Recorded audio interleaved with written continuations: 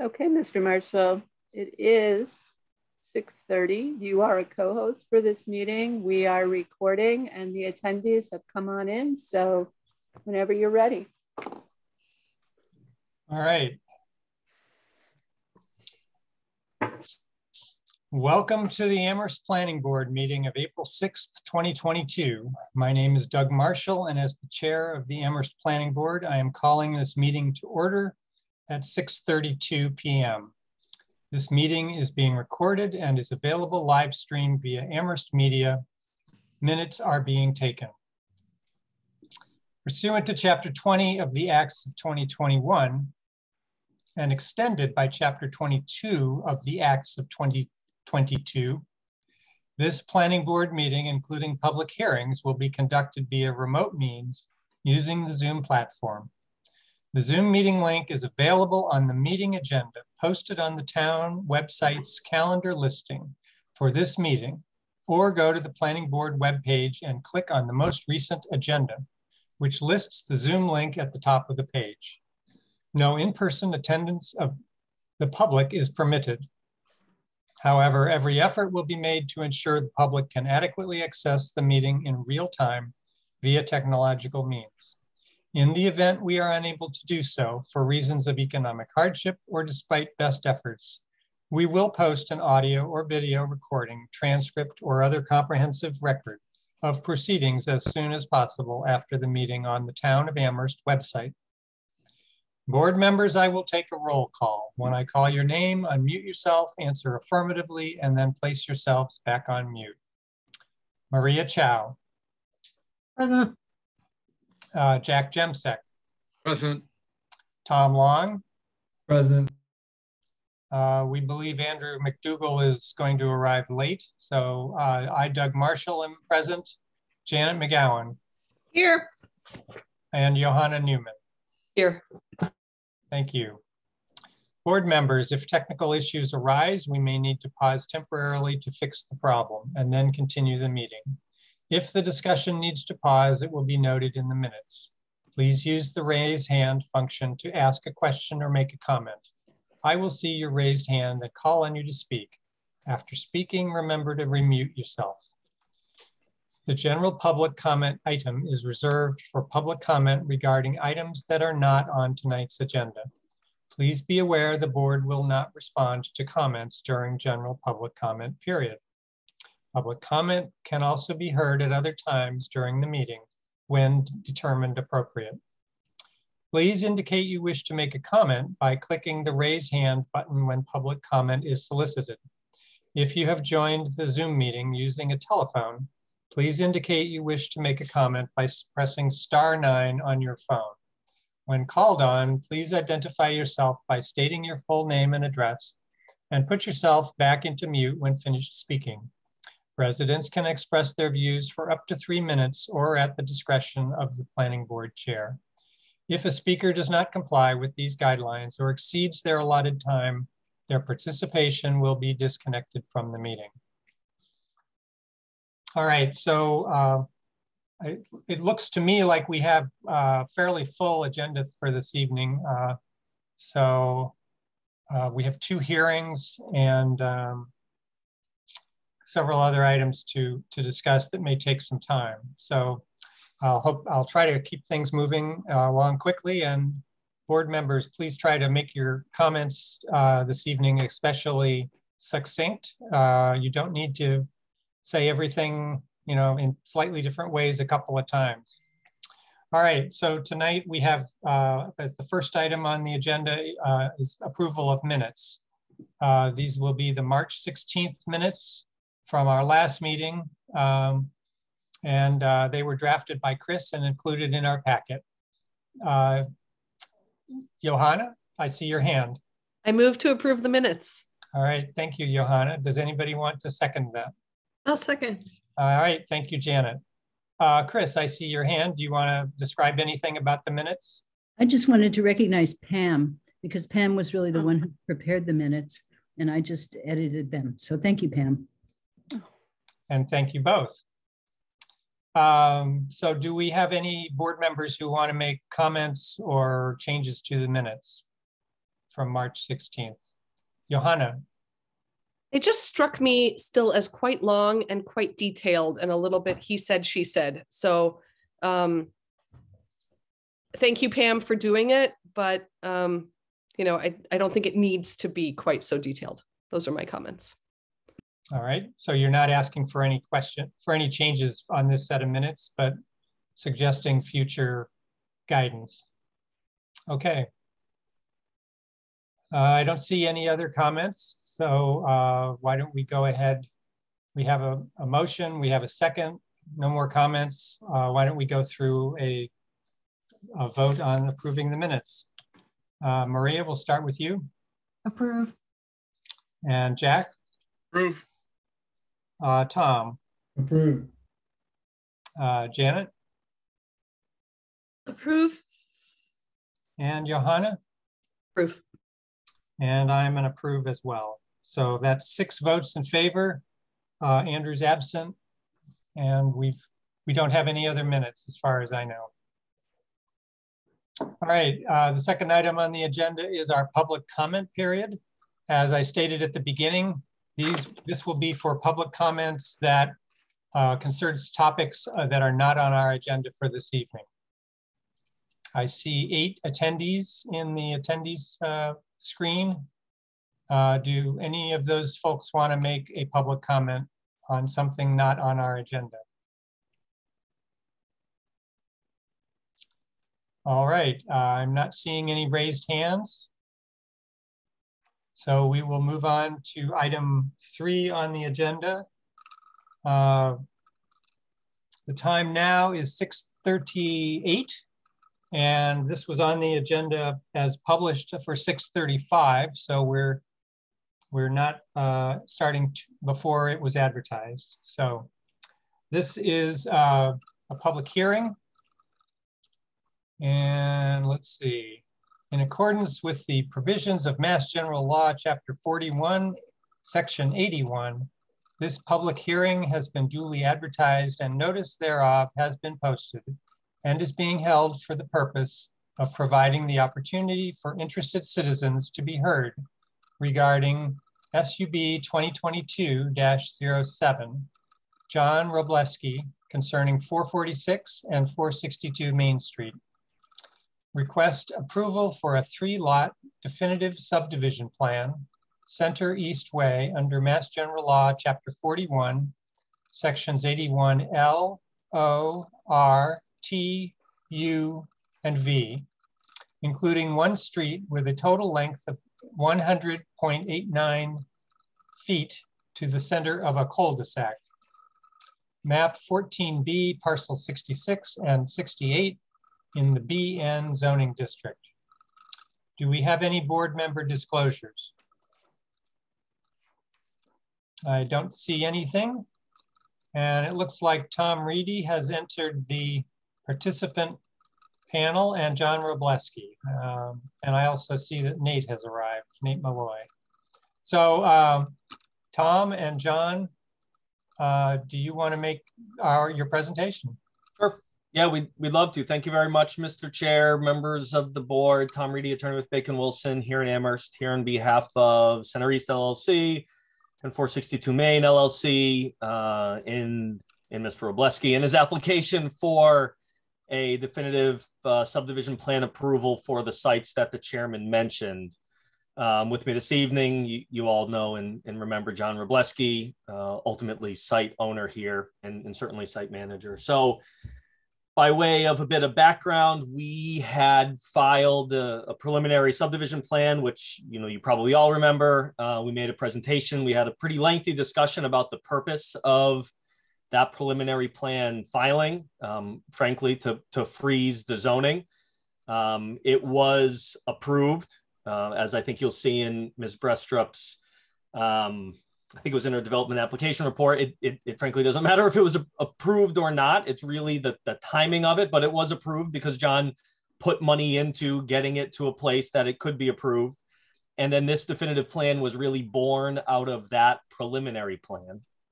And so we've as the chairman noted, proposed a 3-lot definitive subdivision plan with a roadway and cul-de-sac. It's essentially what you saw before. We have asked for several waivers. And I should back up and say, we don't expect approval this evening. We will be in front of the Board of Health. I think it's April 21st for a hearing in front of them. And I know that the board would like, and I think it makes sense for us to get feedback from the Board of Health and really to explain to them the process that we're going through and the purpose that we're doing this for. So we don't expect an approval this evening. Hopefully we can make our presentation and talk a bit about the waivers, see if there are some that you would grant as conditions, others that we would likely be able to comply with as they've been drafted by Ms. Brestrup. And then continue this to your next meeting in May. And then I know there's a time period for you to make, take final action, make a decision. I'd say, let's see how far we get tonight and come back, and I'll defer to Ms. Brestrup because she's probably going to be the one who has to write the decision and can tell me in May whether or not that's doable to get it filed in time. If it seems like it's not, then I'm sure Mr. Robleski can be reasonable and we can grant an extension to get to something where we're not talking about constructive approval, because that's not the purpose here. So that's just a little bit of kind of overarching background. The intent is still not to build this. It is strictly for a zone freeze.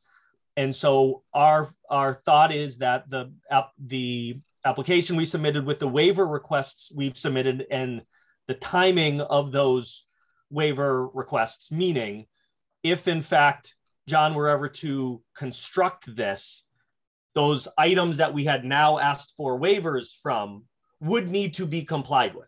If it was ever, if he ever sought a building permit under this definitive subdivision plan, we would expect to have to comply with those things that we asked for waivers from. So just so we're not trying to skirt around anything. It just makes sense for Mr. Robleski, I think sense for the town not to frankly waste more time than they already have, with all due respect, because this is the process that we have to go through. So again, just some context. And then, with that, if you'd like, I can share my screen and walk you through the project. It's going to be very similar to what you'd seen before. All right, thanks, Tom. Sure. Jack. Yeah, I was just, why is the Board of Health involved? State law. I believe it's part of the regulations for how this process works.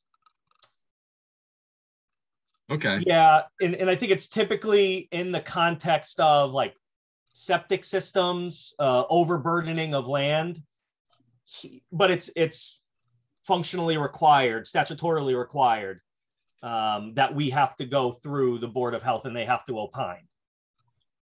Okay, but there's no septic systems here. Correct. No. But yeah. it's part of the process that we have to go through under Mass General laws. The Board of Health is a party to this. Okay, thanks. Sure. All right, go ahead, Tom. Okay, thanks. I'll be relatively brief, understanding that we will be back here again, and this is the same thing that you saw, a few months ago. So you've got, cover page, property owner, subdivider applicant prepared by the Berkshire Design Group, and Randy Iser over at Harold L. Eaton and Associates had performed the survey. You've got an index plan, you've got a key plan showing, I think everybody's familiar with the site. And if at any point, Mr. Chairman, maybe after our presentation, you want to talk about the site visit, you can certainly talk about the site visit, the index plan showing a little bit blown out where we are. This is just an existing conditions survey. You've got Gray Street here, Main Street here in a east to west direction. You've got the two parcels. This is that building that was approved and has been built and is fully occupied. This building was in fact removed. If you've been by the site, it's I don't know if it's a graveled area at this point, and there's a little maintenance trash shed here. And then you've got the existing building at 446 Main Street. So this is existing conditions. To the west is Gray Street, to the south, Main Street. And you've got the railway on the southeast. And then you've got additional multifamily housing on the right, and then some private residences to the north. So just to orient you, it's in the BN zoning district. I think the only BN zoning district in the town. Here is the proposal. So you've got one access. You've got a 77-foot wide throat, opens up into a cul-de-sac, full circulation around the cul-de-sac. You've got a sidewalk on the westerly side of it. We are proposing 3 lots.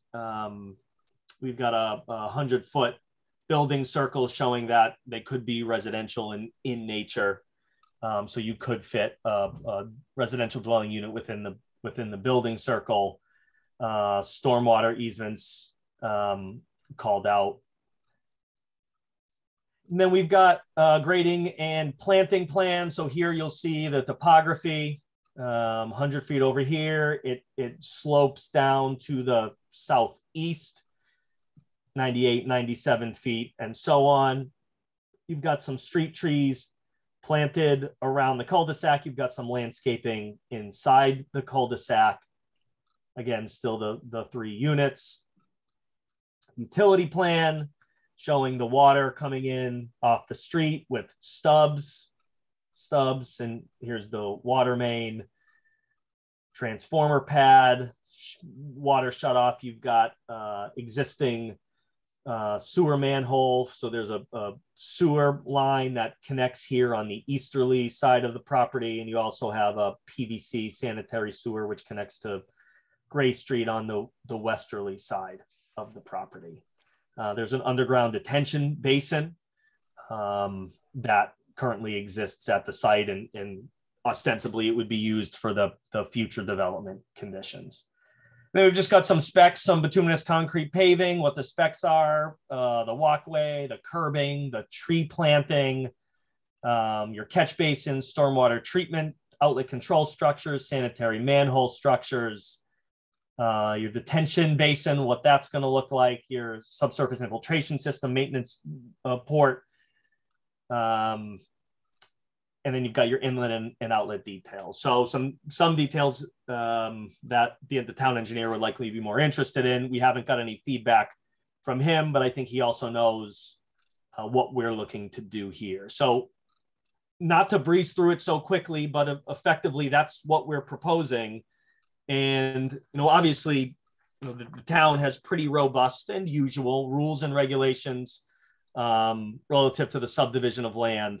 And so we had asked for some waivers for certain things. And I don't know if we want to talk about those at this point, or if we want to continue to, if we want to talk about Ms. Brestrup's proposed conditions. I think I think if you've completed your presentation, we'd like to go to the site visit report, and yeah, sure. That would be the next item on our usual order of things. Okay. So are you finished? Yeah, I can always answer questions, and I can keep the screen up, or I can stop sharing if you want to see everybody. You tell me. Well, why don't you stop for a moment? Okay, easy enough. Great, thanks. So we did have 2 site visits yesterday. I think Janet and I were at this property, and then Janet and Johanna and I were at the second property for our second hearing. Janet, do you want to do the site visit report? You're muted.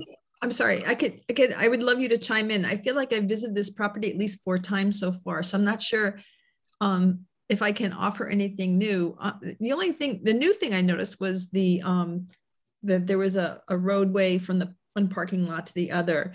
And one of the really lovely old buildings was taken down. And I mean, the lot is pretty much just as described. It does slope down. There's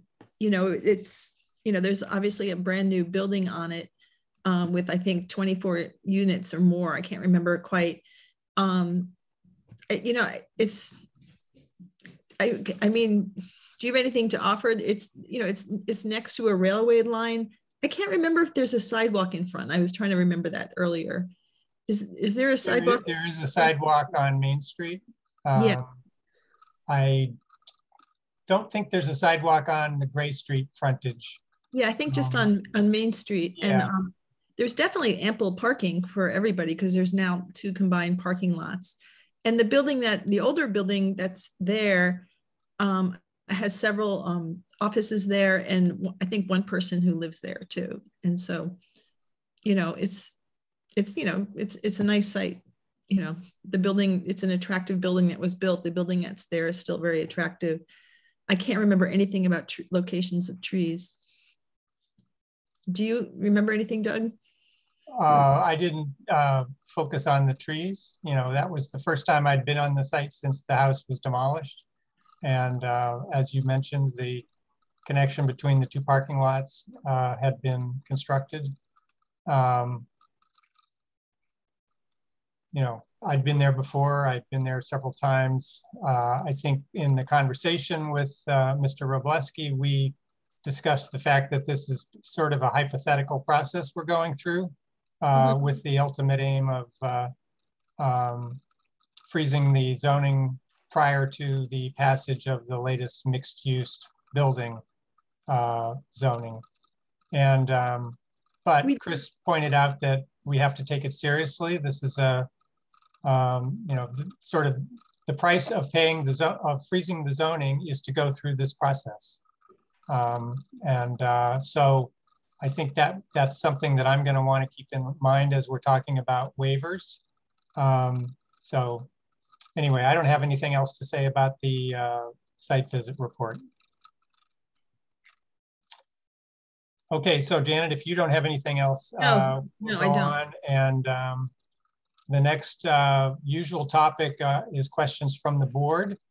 I think Tom or Chris, one of you, it might be good to just go through each of the waivers that's being requested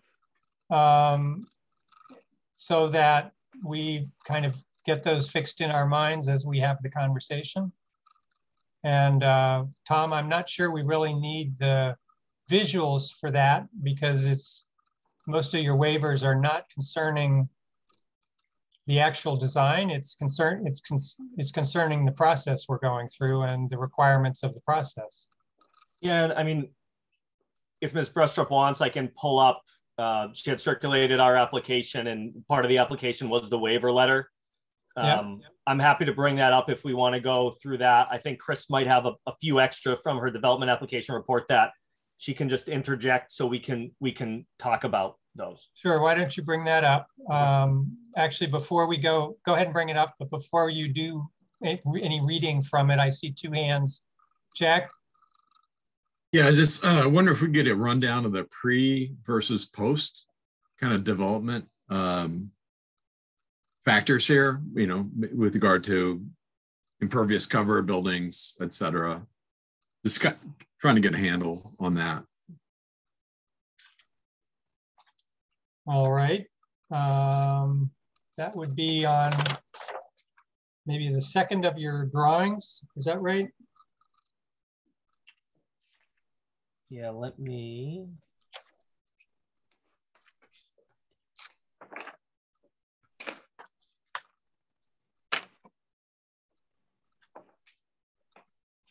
So Jack, I don't know if this is what you're looking for. Underneath you could see what exists.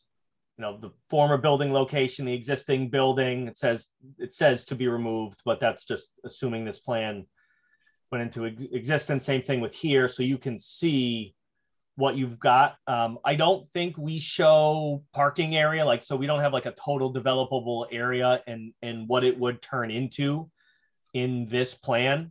But you can certainly see where the existing building locations are in relation to the lots. But in your mind, it's roughly similar to the pre-development in terms of.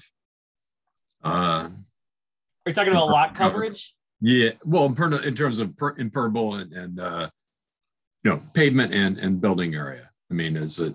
Oh yeah, I mean, so again, we're walking down a hypothetical. If we were to build this 3-lot subdivision, there would likely be less pavement than existing. My less coverage, I'll say, than existing. My guess. Okay.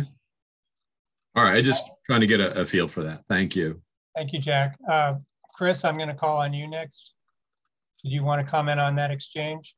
Yes, I just wanted to note that we really don't have any plans for these 3 lots, and that's typical of a subdivision plan. The subdivision is all about the roadway and the division of the parcel into lots, and it's not necessarily about what's going to go on each lot unless you also have a site plan review that goes along with the subdivision, which would be true of a cluster subdivision. But for this type of subdivision, we wouldn't necessarily know anything about what would go on any of these lots, but each one would come before the planning board for approval, unless it were a residential subdivision. And if single family homes were going to be built here, that wouldn't be necessary. But this has been characterized as a non-residential subdivision. So I would assume that buildings that would be built here would be mixed use or office or something like that rather than single family homes. But anyway, those things would be approved later on after the subdivision was approved.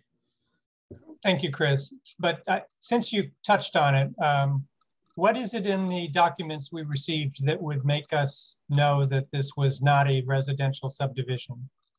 Where is that indicated?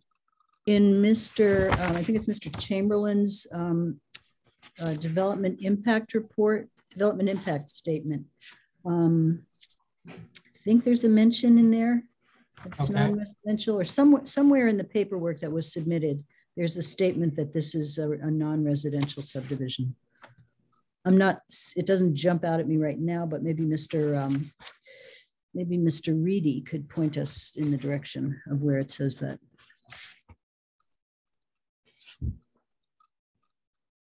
Tom, you have any? I'm looking myself. So it could be that it was in the, oh, here it is. Yes. Page 1 of Mr. Chamberlain, Berkshire Design Group's development impact statement, the second line down, type of project, non-residential subdivision. Okay. And I think just to put a finer point on it for the sake of clarity and maybe argument, simply because it has been designated here as a non-residential subdivision, I don't think that would preclude the applicant in the future from developing it as a residential subdivision, provided that they met the zoning requirements in the zoning district for single family, 2-family, et cetera. So, okay. So that distinction doesn't have any practical impact at this point. Only insofar as I think in your rules and regulations, there's a couple of places that mention non-residential. And I think that's because the state law requires a preliminary plan to have been filed for non-residential.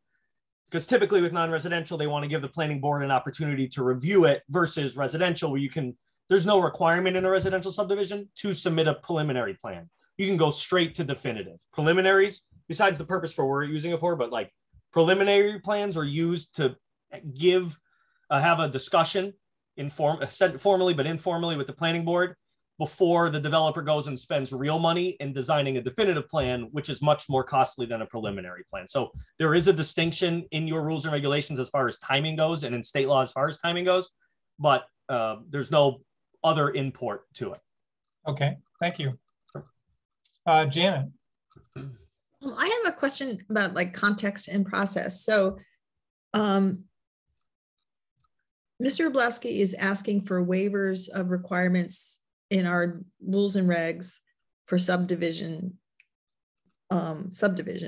plans. And then, and then also in Christine Brestrup's draft conditions, there's a lot of references to, we'll get more information on this or get more, prior to the endorsement of the definitive subdivision plan by the planning board. So I was just kind of a little bit lost between those two things. Like, is Mr. Reedy asking for an absolute waiver of, these 20 conditions, and then is Ms. Brestrup recommending that we don't have to address them now, but when it comes time for the definitive subdivision plan and we have to approve that, then we can get much more detail that we normally would get earlier. And Janet, this is this definitive subdivision plan discussion. Yeah, but So, when we so did, the later is probably when, you know, in the event that they actually want to build this subdivision, when they come for site plan review. so I think there's some time limit where we have to have an endorsement of the definitive plan. So I just wanted to see if Chris could give me the context of it. Are we talking about waivers of conditions forever, or Okay. waivers till endorsement, and just put us in time and space? All right, Chris. So one thing is that the planning board can waive any requirement that's in the planning board rules and regulations. The planning board can't really waive state law, but your rules and regulations have a lot of specifics in them, and you can waive any specifics that are in there that aren't also in the state law. So that's one thing. The way the planning department is looking at this now is that, you know, Mr. Robleski is asking for approval of this definitive subdivision plan. And that is something that takes effort on the part of town staff and effort on the part of the planning board. And I think we all need to take this seriously. And in my mind, and I believe in the mind of the building commissioner, you know, we think that most of the items that are required by our subdivision rules and regulations should be provided. And the conditions that we've suggested would require those conditions to be satisfied, or those requirements to be satisfied prior to the planning board actually signing a definitive subdivision plan. And whatever Mr. Robleski wants to do with the plan, whether he just wants to keep it on the shelf or whether he wants to record it, it needs to be endorsed by the planning board in order for it to have substance or weight, or actually, you know, to exist. The planning board can approve it, but if the planning board doesn't then endorse it, then the subdivision plan doesn't really exist. The way the law is written, the planning board has 90 days from the time that something is submitted until the planning board needs to act. So that's the period that we're in right now. But the rules are undefined with regard to how long does the planning board or the applicant have to bring back the documents for endorsement. And I'm getting into the weeds a little bit, but essentially, according to our town attorney, what this means is that some applicants, you know, put off bringing their plans back for endorsement for years. And then they are allowed to say that the 8 years of their zoning freeze starts on the day of the endorsement. So they get, like, you know, a few years ahead of time before they bring the plans back for endorsement. And then they get 8 years beyond that for a zoning freeze. So we're trying to not allow that to happen. We're trying to be, you know, pretty careful and pretty deliberate about what we're doing. We're suggesting that some of the waivers that are requested by the applicant and Mr. Reedy may make sense, but many of them we feel should be complied with. And we can talk about that when we're going through the conditions. But you know, some of the things are not very expensive things, and there is an advantage going to the applicant to freeze the zoning for a period of 8 years as a result of this process. So we think everybody needs to take this seriously and only grant waivers that are really necessary or realistic, and that everybody agrees with. So why am I saying all of that? Janet asked the question about, like, what stage are we in now, and what stage are we going to be in the future? The planning board can approve the plan, the definitive subdivision plan, with conditions, and you can talk about which ones you want to have. And then sometime in the next 6 months or a year, the planning board will be asked to endorse the plan, which means to sign it. And then Mr. Robleski will have a real plan that he can have, either keep it or record it at the registry, and that will be the implement by which his zoning gets frozen. So the stage we're at now is reviewing the plans, deciding how to condition it. Eventually, you're going to make a determination about whether you're going to approve it. And then, you know, we move into that second stage. Does that answer Ms. McGowan's question? Yes, I have a follow-up question. So, and this is jumping a little ahead. In the draft conditions, you suggested that we endorse within 6 months of our approval. So at that time, they would come back with all this much more detail, and we'd be sort of revisiting these issues in more detail. Is that correct? May I answer that? Yes, Yes, that's the idea. And that period could be 6 months or it could be 12 months.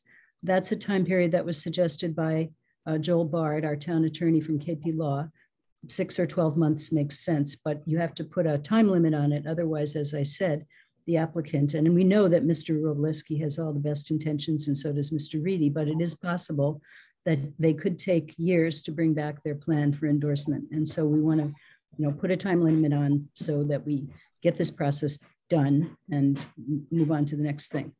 Chris, can we compel them coming back with the material needed for endorsement? No, but if they want a plan that's endorsed, then they need to bring back the material that you require. Otherwise, they don't have. And do we have the option to not endorse it at that point? You do, yes. Do we have the option to not approve this definitive subdivision plan? You do have that option, yes. Okay. All right, Janet, I hope that gets you partway to your questions. Jack. Good for now, thanks. Yeah, I'm just, what's the status again? I might have missed this, with regard to the site visit review, but I know, both buildings will be coming down at some point, but what's the existing situation there? And do these buildings have any historic value? And would there be any, consideration of, moving them and reusing them, within the Amherst area? Tom? Yeah, so there's that. And I think Ms. Brestrup had her hand up. I might steal her thunder. Chris, if you want to go, I'm happy to relent. But yeah, so there are 2 existing buildings on the site. And I guess I'll be clear in my answer. For the purpose of the subdivision, I don't think any of this stuff matters. For the purposes of ultimate site development, we'll be back before you probably in the relatively near term, next couple of months, in a totally separate process that's separate and distinct from the subdivision approval. I think for site plan approval for what Mr. Robleski is looking to do on that 446 Main Street site. You'll see what the ultimate plan is. So and I know this is tough to wrap your head around because, we're talking about this being a fiction, which it is.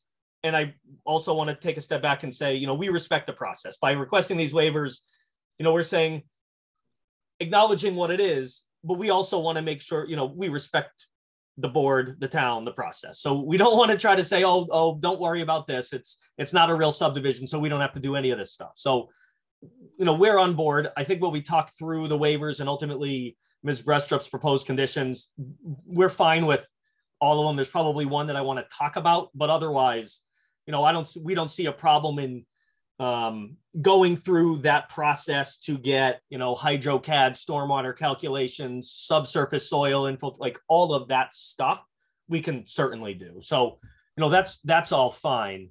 And so I know I'm not directly answering your question, Jack, but you'll see in the coming months what's going to be proposed there. I think the board will be really pleased with what ultimately is going to be proposed there. So a little bit separate and distinct from. All right, Tom, thanks. Jack, I see your thumb, so I guess you're all set. Chris, was there anything else you wanted to say since you had your hand up when Jack started or when Tom started responding? I think Tom sort of said what I would have said. Mm-hmm. Okay. All right. So why don't we go through the waivers and yeah.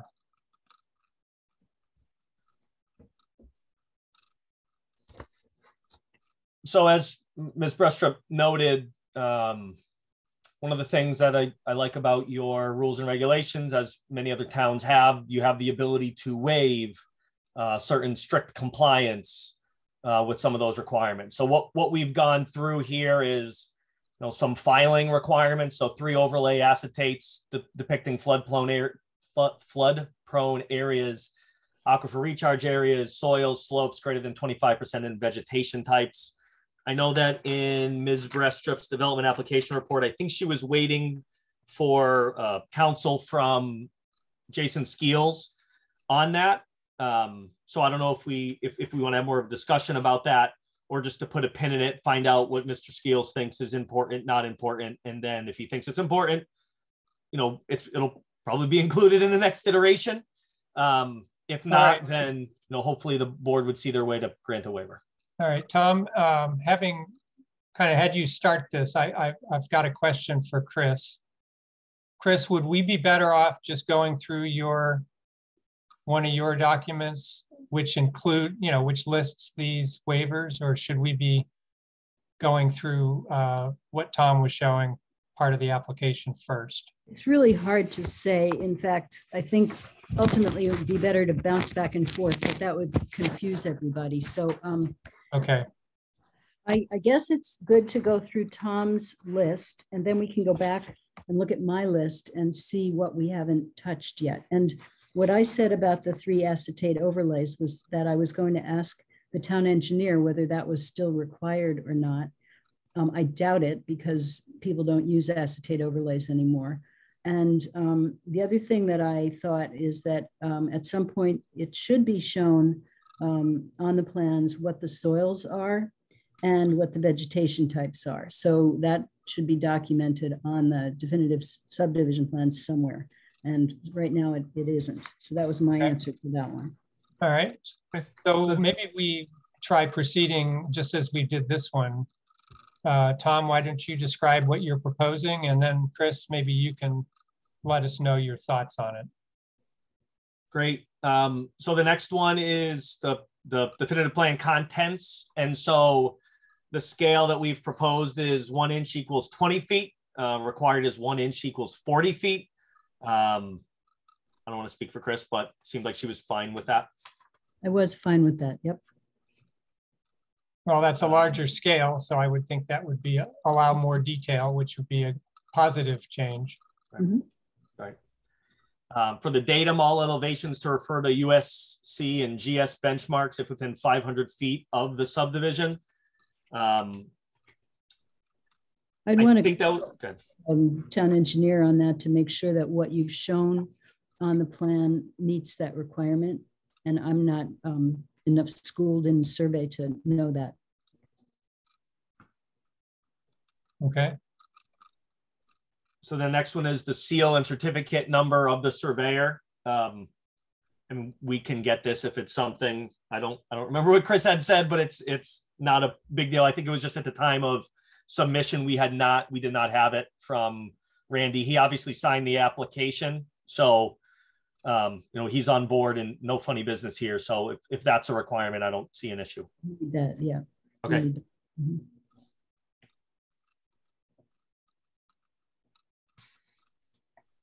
And then we start getting into those where knowing that this wasn't going to be built from our perspective, not going through that exercise and expense. And so the first one is subsurface soil conditions on the track and test pit data. I assume this is related to the use of a septic system? Well, so no septic, but for stormwater. So Yeah.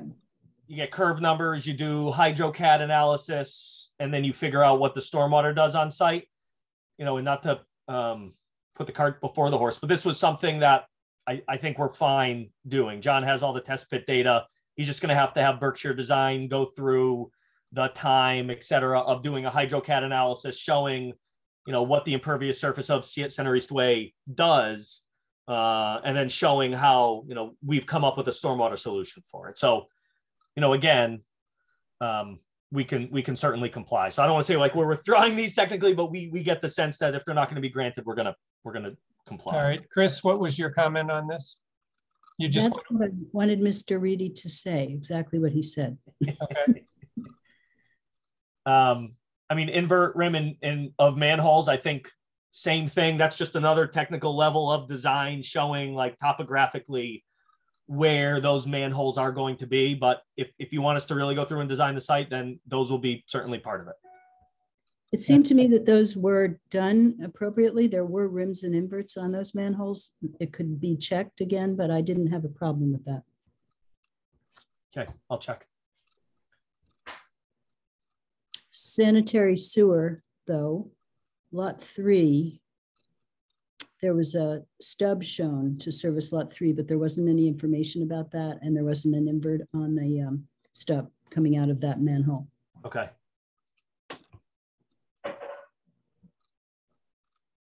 And I also wondered, this is a detail, but should there be a Y connection for lot 1? There's a connection that shows a T connection, but I didn't know if that was appropriate. So that was just something that I wanted somebody to look at. Yep.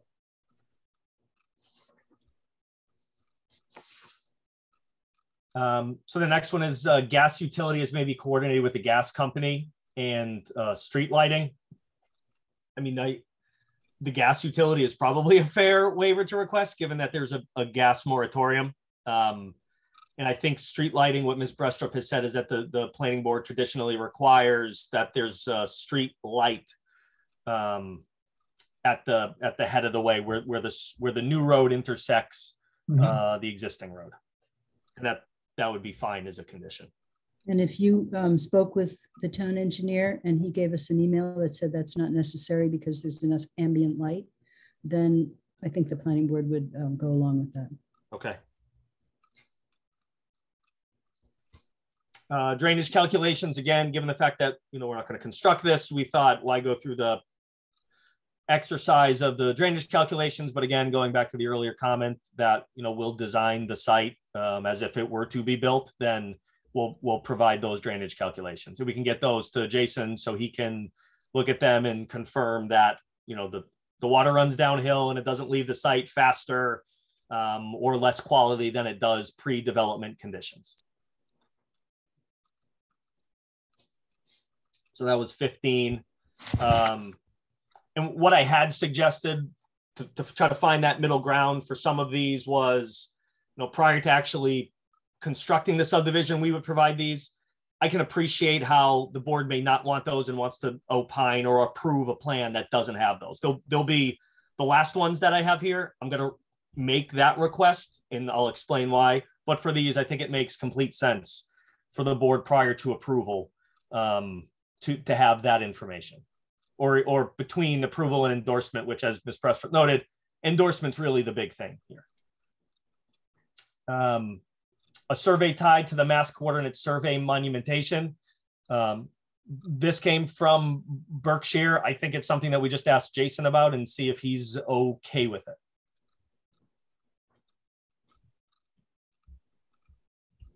And may I interject here? If Mr. Reedy would contact Jason, it's been difficult for us, I have to be candid about this, to get comments from the town engineer. And I think the reason is that he is aware that this is not going to be built, not proposed to be built. And so, he's got a lot of other things on his mind. And for me to get response from him is challenging, but for Mr. Reedy to get response from him may be less challenging. We'll certainly reach out. And Chris, probably what I'll do before is make a list of those items that I need to check in with him on. And then I'll send it to you just to make sure I'm not missing something. And then I'll get in touch with him. Okay, good. Distance to nearest town, county, or state monument on an accepted way. Again, just an additional something to talk to Jason about. If it's required, we'll provide it. In your mind's eye, a lot of times subdivisions are done on large tracts of land where they might have 50 feet of frontage. And so, they go back into 600 acres. So a little something different here. So just to consider that as we're requesting these. Sketch plan showing potential development for any adjacent land owned by the applicant. I would suggest everything's developed around there. So this probably is a fine waiver. Profiles of proposed streets and sewers. Again, that's something we didn't provide given our position on this, but it's something we can provide. Same thing with cross section for roads. So those are a couple of things. So those won't be waiver requests. I thought those would be pretty easy to manage. Yeah, precisely. Yes. And then maybe I'm going to skip performance guarantees and just go down, because a few of these I'm going to just glob together and hopefully have a discussion about. Streetlights, same thing. I guess we'll check with the town engineer. If he says you need one, we'll put one. If he thinks we're fine, then we'll ask for this waiver. Performance guarantee is the first one I would like to talk about for a little bit. And so, as you know, so performance guarantee can come in many different forms: surety bond, covenant saying that we're not going to release any of these lots unless and until we've got the town engineer to come in and say, you have constructed in accordance with the plan. And so for here, because we're saying we're really not going to construct this, the suggestion is, I would say, prior to the receipt of a building permit. So all the other ones, as Ms. Brestrup noted, were prior to the receipt of the endorsed plan. So you have approval, 6 months, or 12 months, we have to do some work, endorsement, and then probably put it on a shelf and never do anything. However, in the case that John says, you know what, the market's changed, I want to take down this build, what have you, let's build this. We would then say, if we are going to build it in earnest, that's when a performance guarantee should come into play. And so our request here would be, it's endorsed with a condition that prior to receipt of a building permit, we get a performance guarantee satisfactory to the town engineer and the town planner.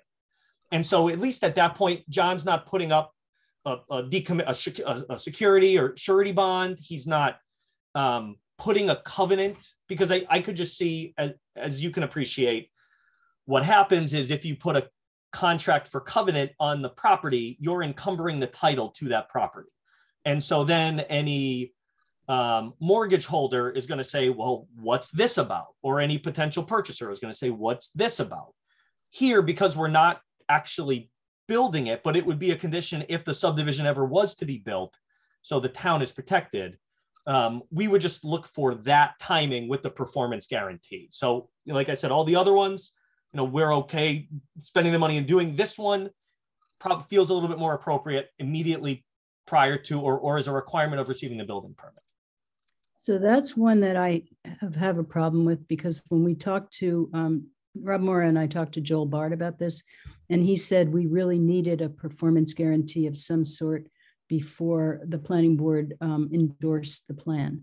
And I think my feeling was putting a covenant on the property for the 3 lots and the roadway would be a reasonable thing to do, because it wouldn't require any transfer of money, any purchase of a bond, or putting money aside in an escrow account or anything like that. So I would like to explore the possibility of requiring the covenant. Yeah, if we could talk to Joel, and I'm happy to explore it. And just in my mind, when I'm thinking, okay, John goes to refinance this property, you're going to have a title exam done. There's going to be a title exam that shows there are covenants which attach to the land, and then you're trying to explain to lenders what that actually means and how it doesn't actually have any impact on this $1 million building that John has just built, so to speak. So it's that. So maybe, Chris, if we could put a pin in that, and whether it's I trade some emails with Joel or I go through you, however you want to do it is fine. Mm-hmm. Yep. Because if we can find some middle ground, we're happy to do it. It's just, on the one hand, John's either paying money to a surety company for this, or he's got an encumbrance on his title for something that's not going to be built. So either one of those. And if Rob can hold up a building permit, because that doesn't exist, then it's never going to get built. So Rob wouldn't issue the building permit until sufficient performance guarantee did exist. So that's the way I was thinking about it, but I'm happy to explore. Okay. Not knowing anything about covenants, would it be legitimate for you to place a covenant on this for some duration, and then say at the conclusion of the actual development of the property, there's some mechanism to remove the covenant? That's not a bad idea, Mr. Chairman. And I think what I'd like to do is think about that a little more, and just the timing of that, and how Mr. Robleski is going to finance this second stage of development. Assuming that it works out, then I don't think we have an issue with that. I don't want to speak for John, but I don't think, as long as if it works out sequentially, I think that's fine. So I think it's certainly worth exploring. Janet, do you want to say something? You are mute. There you go. So I think usually the performance bond is not just is to make sure that, is to protect the public for when the developer starts but doesn't finish, or digs and puts some infrastructure in but doesn't sell the lots, or in a recent case, doesn't do the top coat of the I guess we had covenants for that one, I can't remember, top coat of, doesn't finish the project. And so I would be uncomfortable tying it to the building permits, because if somebody, I'm not saying Mr. Robleski, but just the developer kind of goes down, goes bankrupt in the middle of the project, that's what the performance bond or the covenants are for, is to protect the public from a half-built project. So I would like to see the covenants or the performance bond, which also could just be 5 years, or, you buy a performance bond for 5 years and then it will, extinguish whenever, the thing is built. I would be very uncomfortable tying it to the building permit. I don't think that will help give the guarantees that we are looking for normally. If I could just to put a pin in that, and I think we probably have a solution, but what you mentioned was when somebody starts and doesn't finish. What I'm saying is, prior to that start, like, we cannot start. A developer could not start unless and until they had that guarantee in place. What I'm saying is, just don't make that as a requirement of endorsement. So the sequence is, approval, 6 months to a year, endorsement, and then some period of time, if ever, before construction starts. Construction could never start if that, during that between endorsement and construction start, if we didn't do what we had to do. That's just for clarity. That all said, let us explore and see if there's a way to smooth this over so we're not going through brain damage. Right. Okay. Okay. John.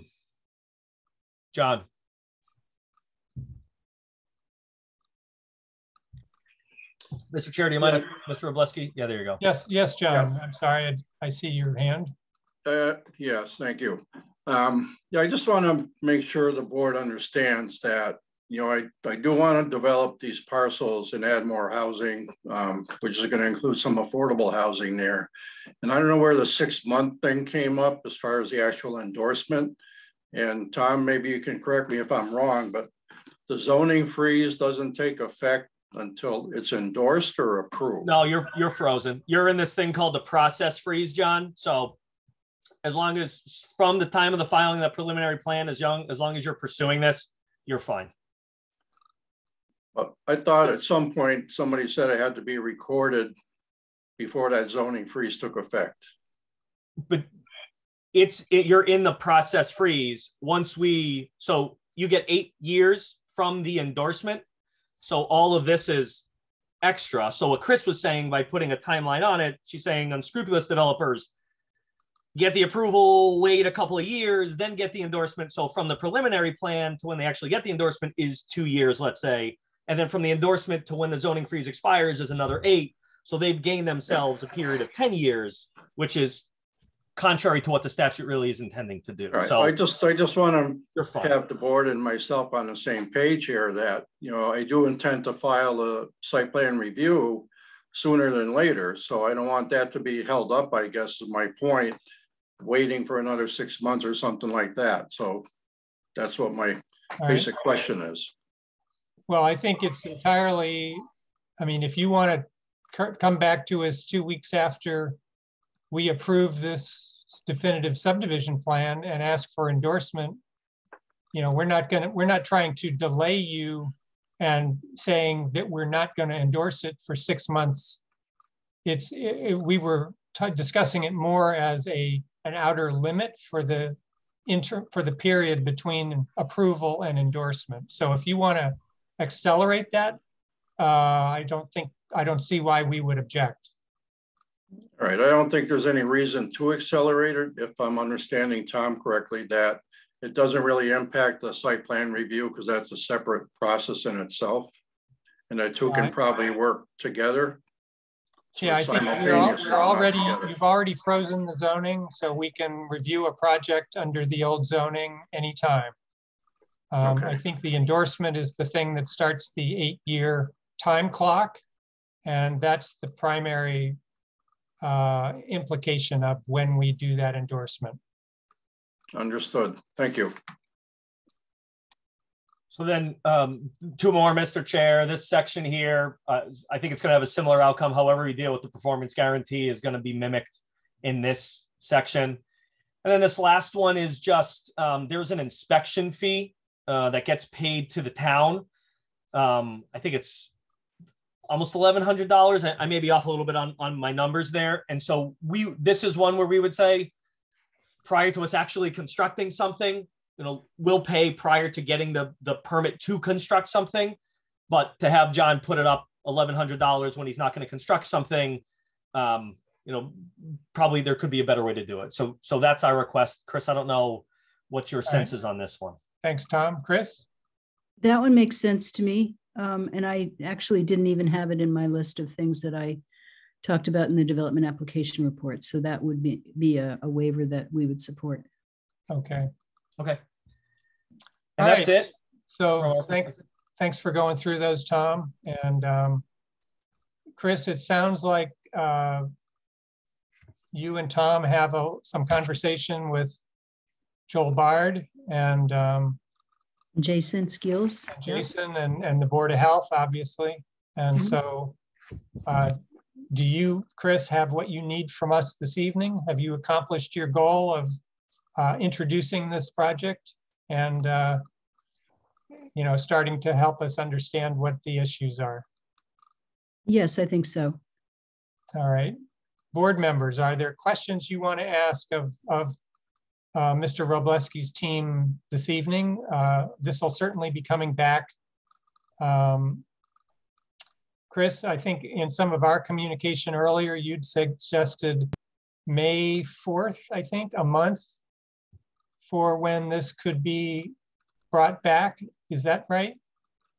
I suggested May 4th because that would be after the Board of Health would meet on April 21st. Your next meeting is April 20th, so I wouldn't suggest continuing to April 20th. So May 4th is the correct date to continue in my mind. Okay. And Mr. Reedy, does that time seem adequate or not excessive? No, I think that's fine. Okay. Thank you. All right. Okay, so I assume we need a motion to continue this hearing to May 4th. Johanna. I'm happy to make that motion, but are we going to have a chance to ask questions too? Oh yeah, sure. Then why don't you hold off and we'll continue with board questions. Go ahead. Okay. I'm just trying to remember what you said at the last meeting. And I'm sorry, I know I could probably go back in the minutes, but can you this seems like an awful lot of hassle to go through if you don't actually intend to build it. So can you just talk again about why it's so important to you to freeze the zoning? Yeah, sure. So it's, I don't know the date. I don't know if it was January of this year. I've forgotten, but the town had passed mixed use zoning bylaw that modified what was required as far as what had to be dedicated in the floor space to commercial uses versus residential uses.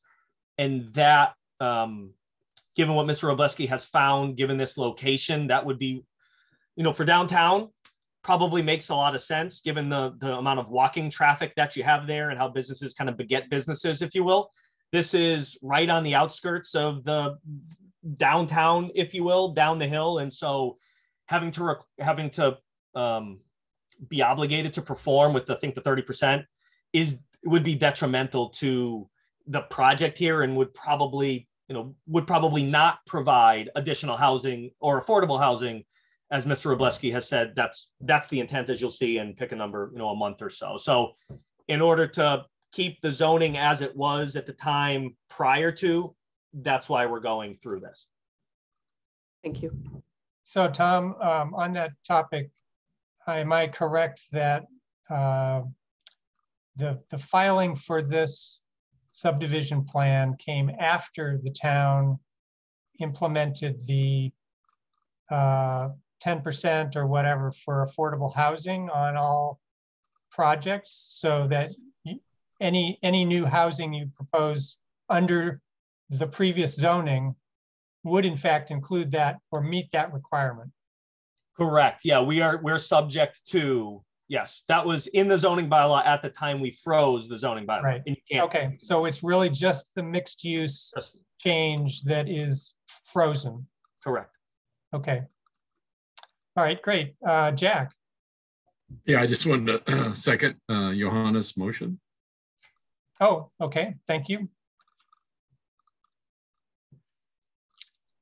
All right, is there any more board discussion or questions for this evening? All right, going once. All right, so we have a motion and we have a second. Do we want to open it up to the public? Oh, thank you, Tom. Sure. All right, attendees. All right, we're up to 12 attendees. Anybody, any members of the public want to make any comments?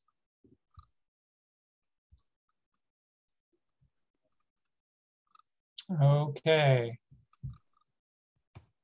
Not seeing any.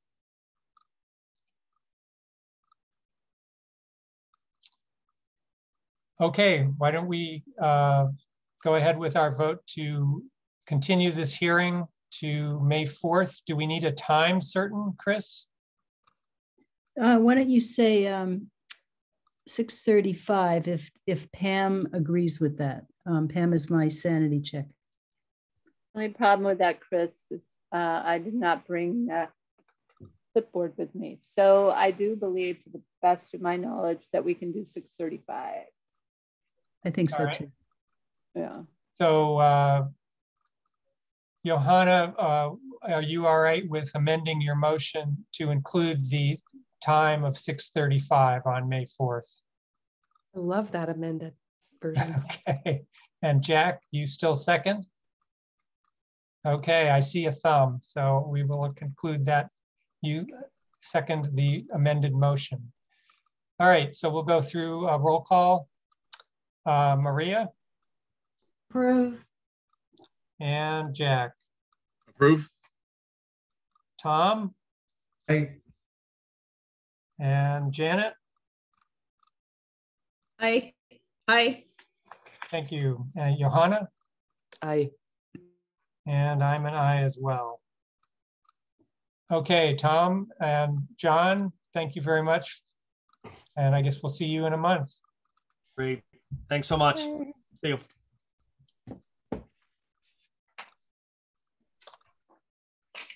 Okay, the time is 7:40 and we'll go on to item 4 in our agenda. This is a second public hearing, SPR 2022-12, Amherst Office Park LLC at 19 Research Drive. Request site plan review approval under section 3.358.1 of the zoning bylaw to add an entry into Office Suite 1 with a covered porch. Project includes removing the existing window and moving an HVAC unit to the north and adding 68 square feet of lot coverage. The applicant also requests modification of SPR 2002-00001 Amherst Professional Park Phase 2 by removing condition number 6 regarding visitor trips and by modifying condition number 7 by accepting new landscaping plan for landscaping at the entry concerning map 21B, parcel 82 in the PRP Professional Research Park zoning district. Do we have any board disclosure on this evening? Okay, so I see Mr. Laverdiere has been brought in as the applicant. Good evening, Ron. How are we doing? Good to see you. Do you have a presentation you'd like to make? And after you, we will have the site visit report. I see Chris's hand actually. So Chris, do you want to introduce this before Ron starts? I don't want to introduce it, but I want to acknowledge the fact that Nate Malloy is here and he's been managing this project, and he may have some introductory comments that he would like to make. Okay. Recognize do you want to say anything? No, thanks. We'll let Ron go. I mean, it's not a complicated project, and I think the development application report, clarified everything. So nothing at this time. Okay, thank you. Ron, you're on. Okay, it's a pretty simple project. We want to remove a window and put an entry door into office suite 1 that you have plans for.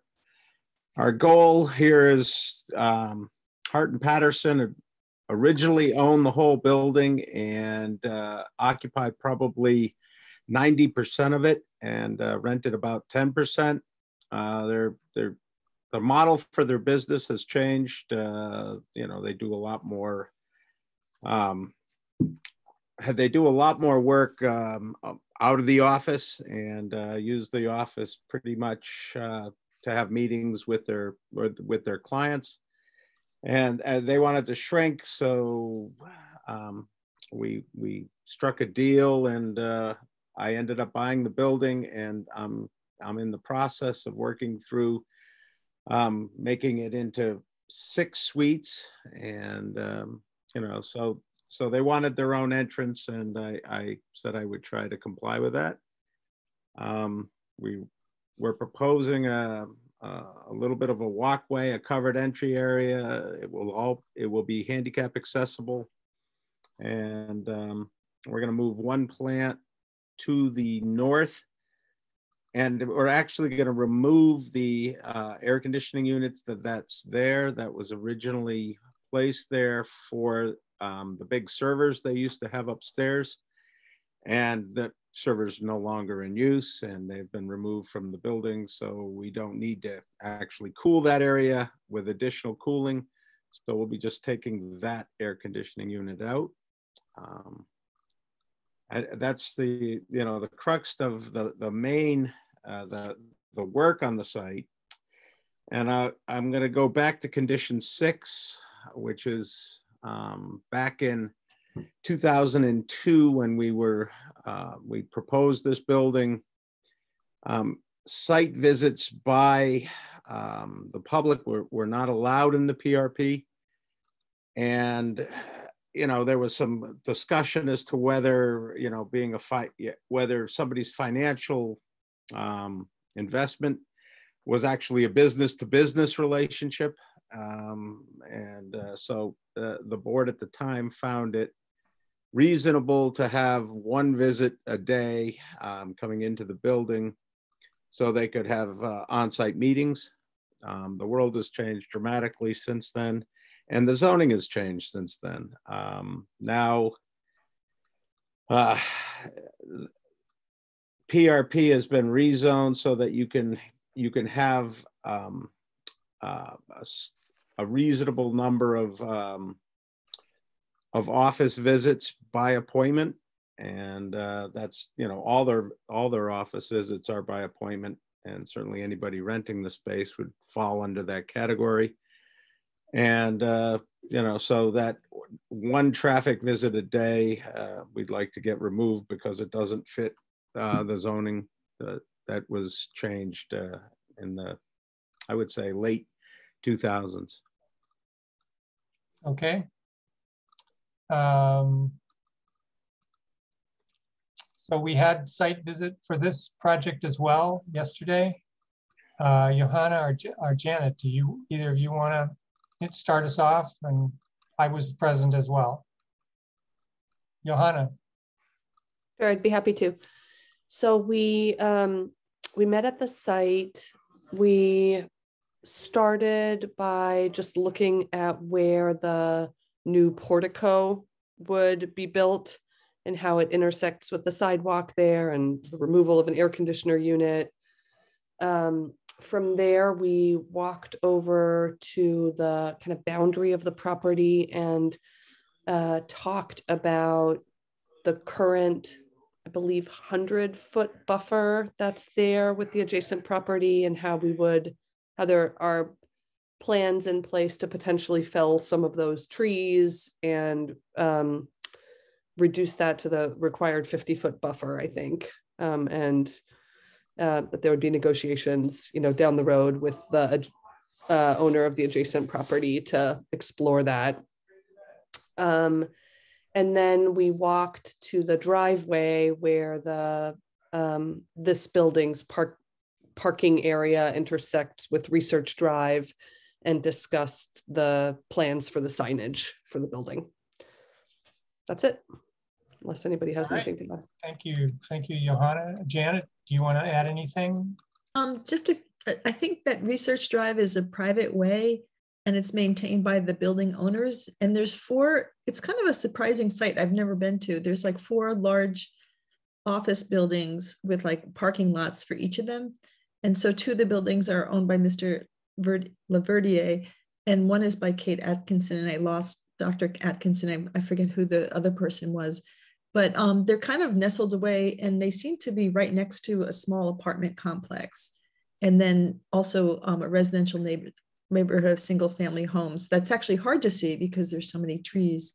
It's easier to see the apartments next door. But all the buildings were, pretty attractive and well maintained and landscaped. It was kind of private. Like I never even knew it really was all there until I showed up and stuff like that. So, but every building has its own parking lot.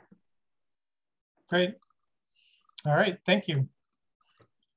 All right, questions from the board. Jack. I have to say, I have been a working participant on Research Drive for how many years, Ron?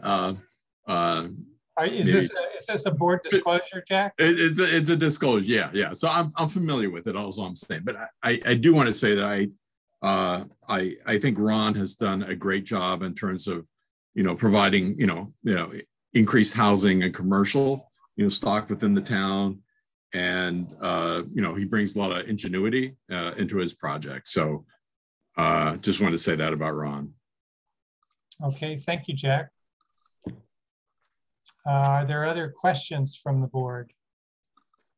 Janet. I have a question about what the current requirement in PRP or limits on visitors. Is there like a cap in the number of visitors, or just that everybody has to be by appointment? And is there a bylaw section I can look at? Nate, would you like to answer Nate, that? do you want to answer that? Sure. Yeah. So after this building was permitted by site plan review, the zoning changed, right? So in the development application report, originally there was just one kind of office category, and now there's 3. So 3.358.1 is technical or professional offices, and some of those conditions in the use chart is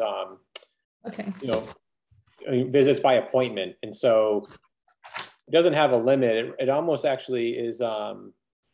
It says predominantly by appointment, and it makes it seem as if the first visit can be by appointment, but then any follow-up visit can just be as necessary. So it's flexible language, but initially, every visit has to be by appointment, but it doesn't limit, daily trips or number of visits, per day or any limitation like that.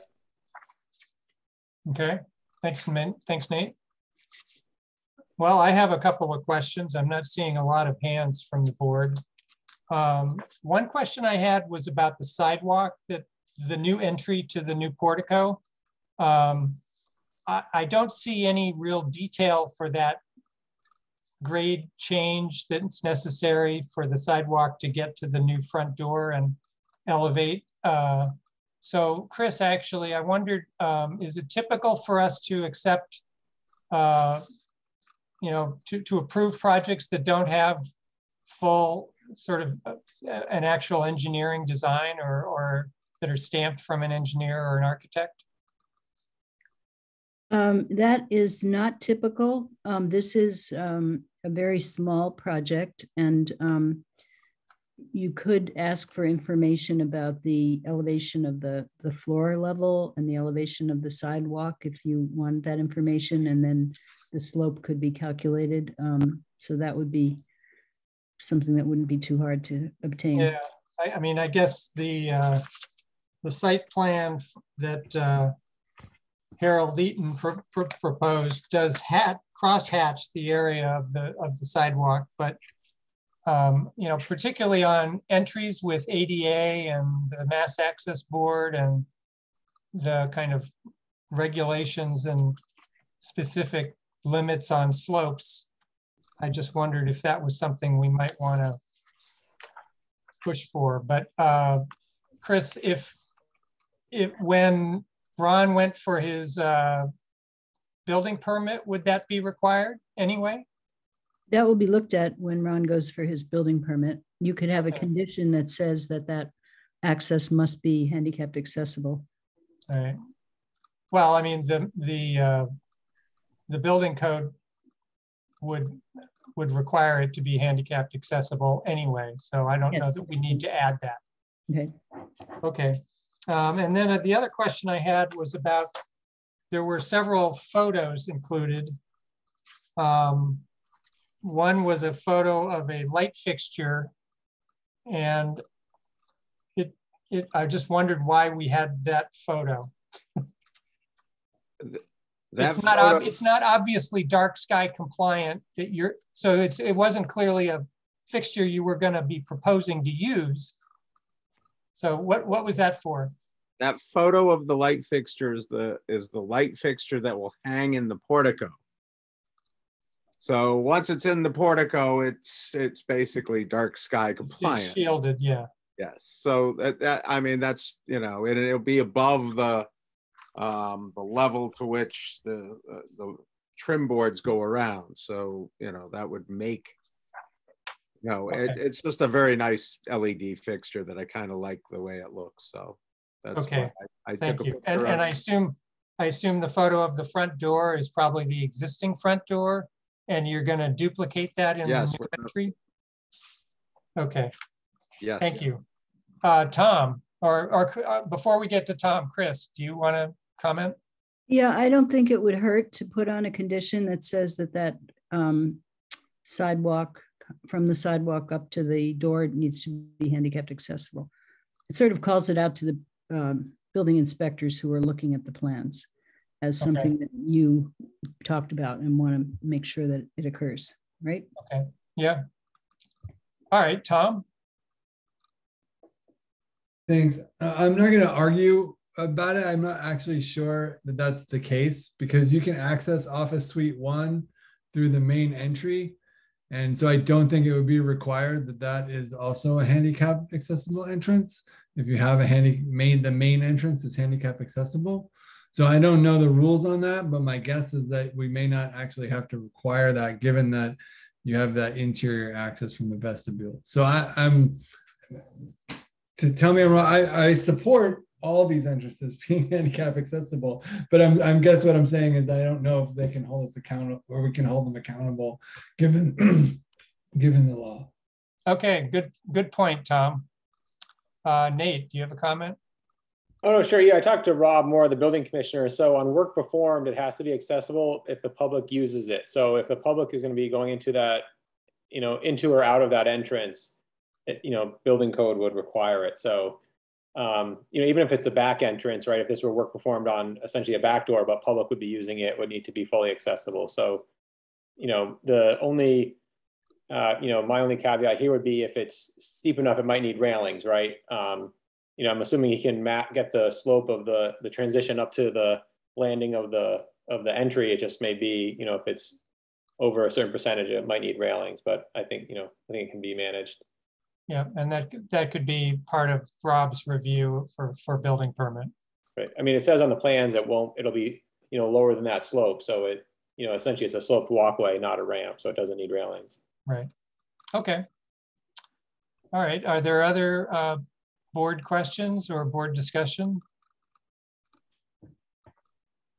All right, we'll go offer public comment. Members of the public, attendees, all 10 of you. Would anyone like to make a comment on this project? I don't see any hands. Okay.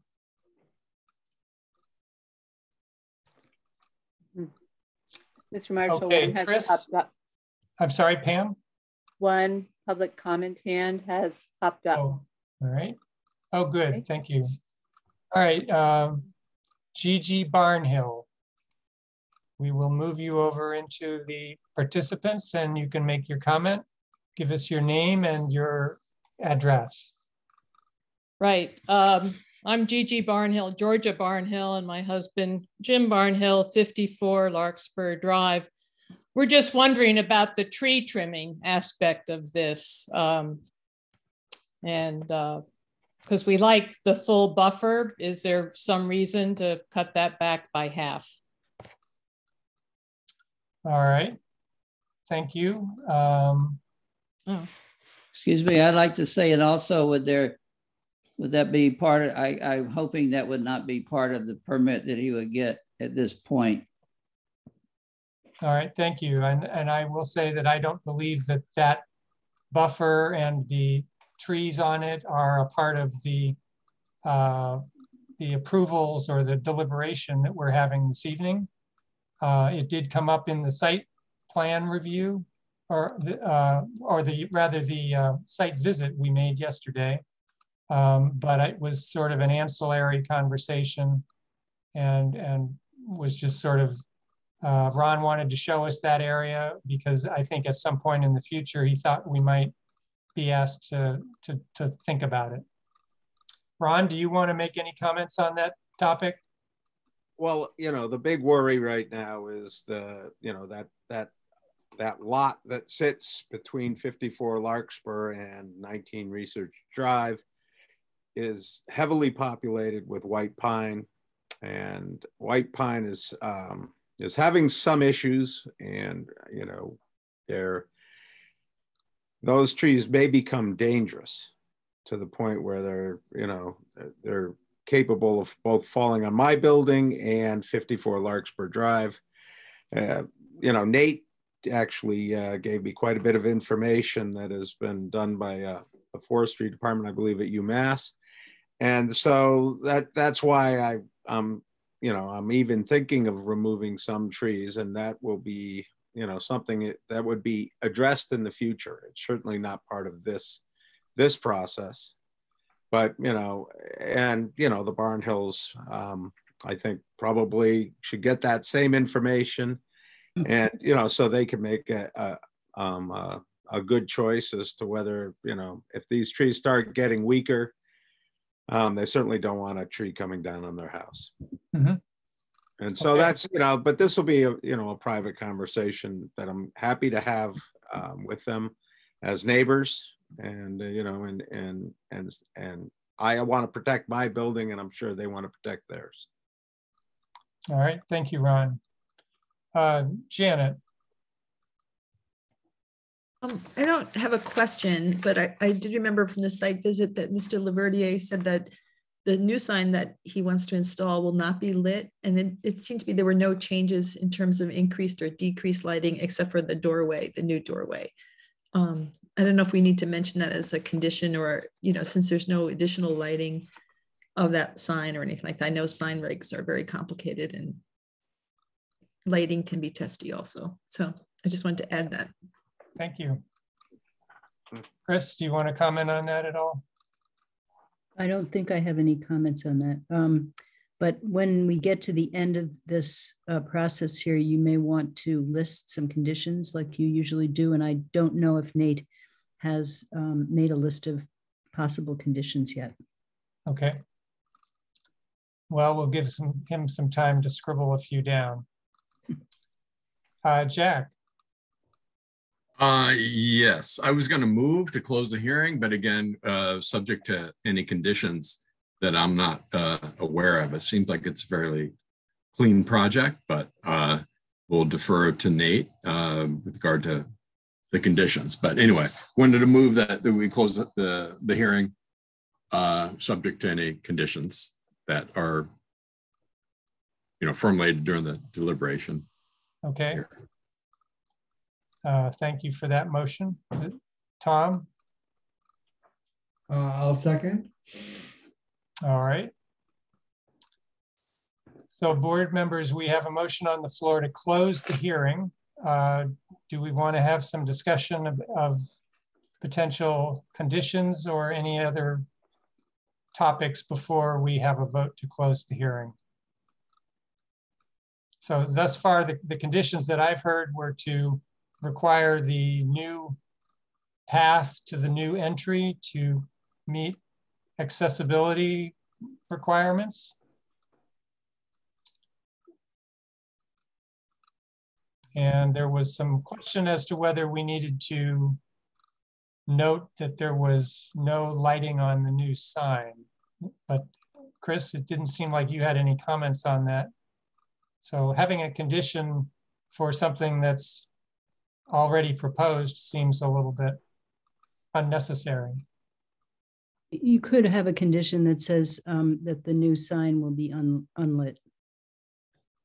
Well, do we want to prohibit lighting? I mean, or are we simply okay with it not being lit? If you don't want to drive out there someday and find a light and be surprised, you could say that the new sign will be unlit. Okay. I don't want to muddy the waters, but it seemed like Mr. Laverdier didn't want to light the sign, and thought that it was adequate that people's headlights could see that. I do want to note there's he's asking for 5 different waivers. Would we be discussing that after we close the hearing when we discuss conditions? No, we'll discuss it now. Okay. I think we just at least go through them quickly. Right. All right.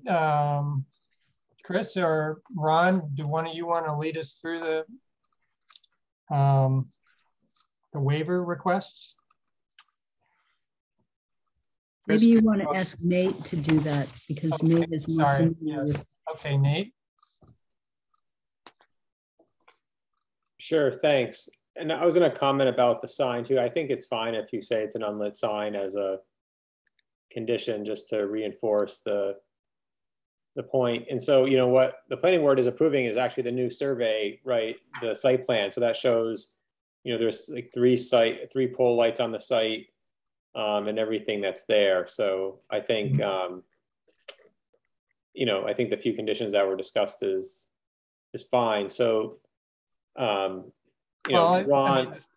I'm sorry, Nate, but the second of the waivers says the lighting plan, the existing lighting is unchanged. Right. Except for a new hanging light in the new entry, which means there's no new light at a sign.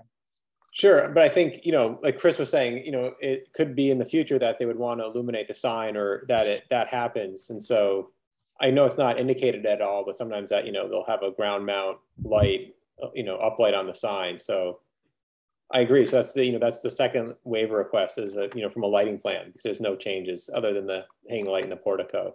Right.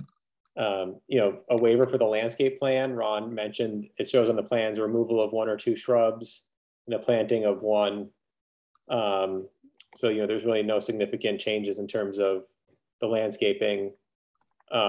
Requested a waiver from the erosion plan. I mean, there's no wetlands and it's a minimal, there's 68 square feet of new lot coverage. So it's a minimal disturbance to the ground.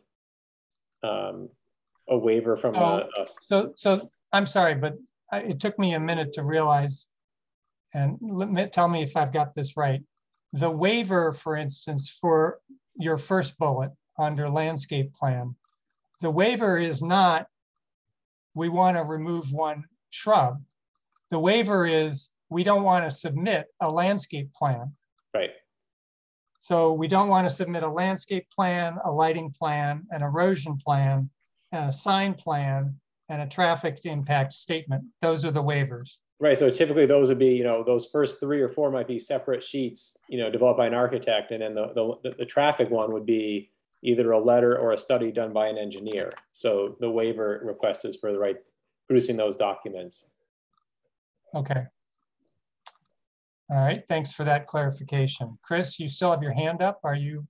Yeah, I wanted to clarify something, and that is that when Mr. Laverdiere came in to us to propose what he has proposed, he didn't have a survey of the property. He had something that was a partial plan based on the construction drawings for the building. So Mr. Mora, Rob Mora, the building commissioner, recommended that we require a survey of the property. So he has gotten a survey of the property. So as part of what you're doing tonight is that you are acknowledging the receipt of this survey. And I think, you know, there's no reason to think that the survey isn't correct. So you might actually go as far as approving this site plan the way it's shown. And it's shown as the existing conditions, and then the proposal to add the sidewalk, add the walkway, and move the shrub and add the sign. So you're kind of approving this plan, even though it's not being built now, the whole thing isn't being built now. This is a survey that we are going to use going forward. So the next time Mr. Laverdiere comes to us and says, I want to add a couple of parking spaces over in the corner, or I want to add another entry to another part of the building, or whatever it is he might say, that we have a starting point. And so acknowledging this survey and approving it as, you know, the survey of the property, I think could be an important part of this process here. And maybe Nate wants to comment on that because he's spoken with the building commissioner more about this project than I have, but that may be a worthwhile step to take. Nate? No, I think Chris summarized it well. So, you know, as site plan review, any documents associated with this become, you know, kind of they supersede anything in the past. And so really it's this new survey of existing conditions becomes what is being approved. And so, you know, there aren't many changes from what were approved previously when it was built, except for, you know, as Chris noted, what Ron's recommending now or asking for now, the sign, the walkway, and, you know, the minor change to the landscaping. So this becomes the new site plan for the property. So this is a,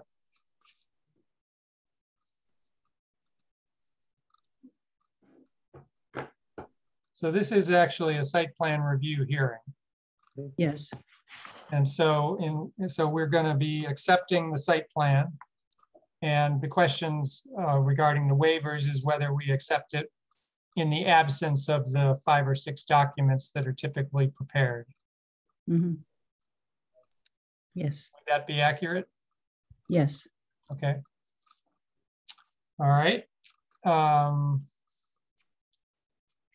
So is there more, well, I think, do we have any more discussion of this?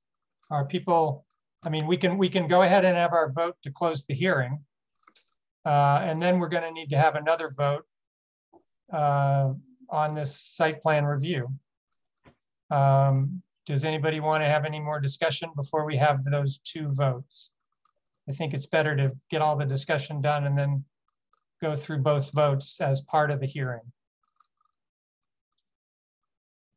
Okay, so not seeing any hands. And so, all right, Jack, your motion is on the floor, and I forget who seconded, maybe Tom. So we'll go through and move. This is a motion to close the hearing. Maria. Approve. And Jack. Approve. And Tom. Aye. All right. And Janet? Aye. Johanna? Aye. And I'm an aye as well. All right, so the time is 8:11 and the hearing is closed. Now I will ask if anybody wants to say anything else about this topic.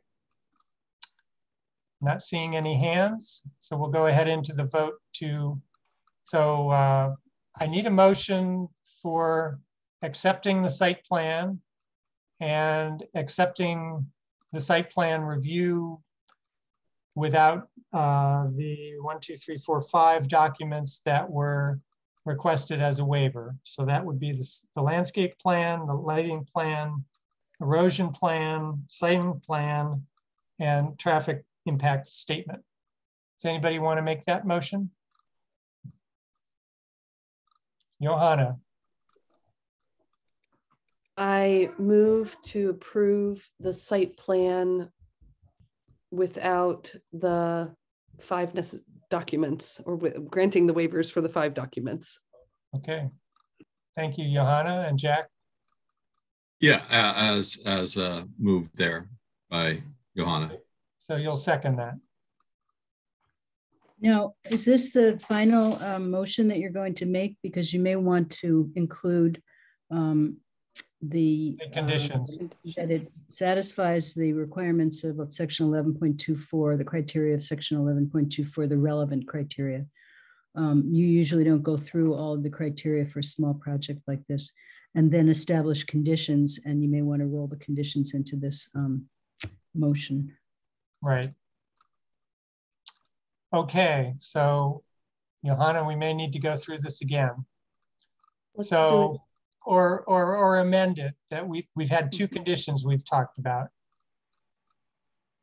One is that the entrance would be accessible, and the other is that there be no illumination of the new sign. And normally you also have a condition that says that this project will be built according to the approved plan. Right.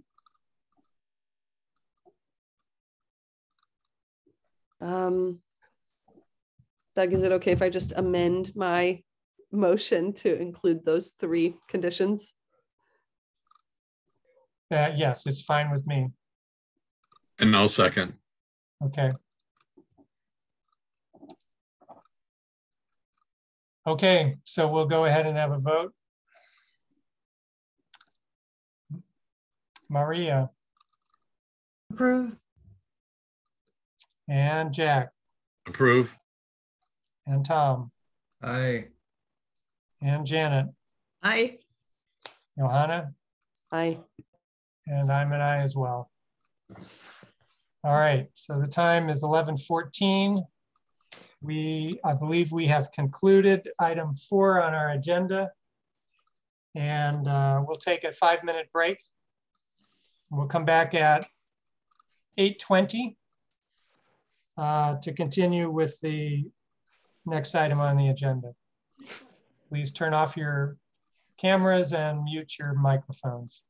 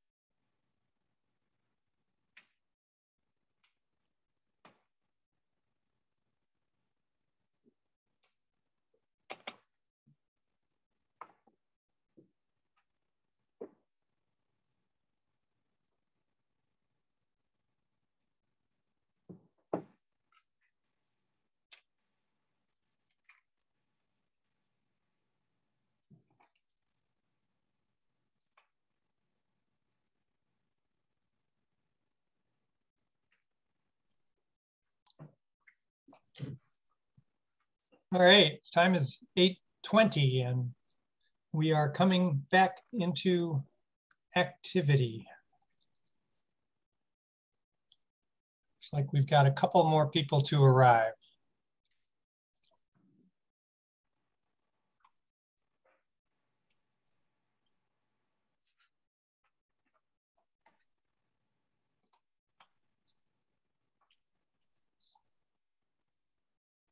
Okay, Chris, we've got everybody back but Nate. Do we need Nate for the Wagner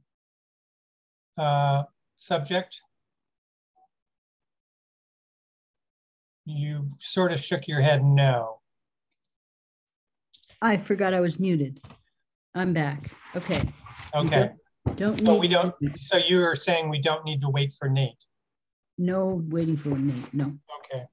All right. So, all right. So the time is 8:21. We are ending our break and we are resuming the agenda with item 5, review of management plan and site plan. This is for SBR 2022, excuse me, -07. James and Joseph Wagner, Wagner Wood, 305 Northeast Street. Chris, are the Wagners here this evening or will we be discussing their submissions without them? You will be discussing the submissions without them. And I don't think Mr. Reedy's here any longer either, is he? I don't see him in the attendees. No, I don't see him either. Yeah, okay. So I don't think he was proposing to be here either. So I'll just explain that, as you know, you approved the Wagner farm stand back in January. We finally got the decision written and it was signed this week and filed with the town clerk. And there were 2 items that were kind of hanging out there. And one was the a revised site plan showing at least 1 new handicapped parking space closer to the building. And they have submitted a site plan showing that. And the other thing was that they changed their management plan to allow them to be open a little bit longer. I think it was from dawn until 8 o'clock in the evening. So if Pam could bring up the site plan and the management plan for that project, it was part of your packet towards the very end. Right. And you could decide whether you're going to approve those 2 things or not.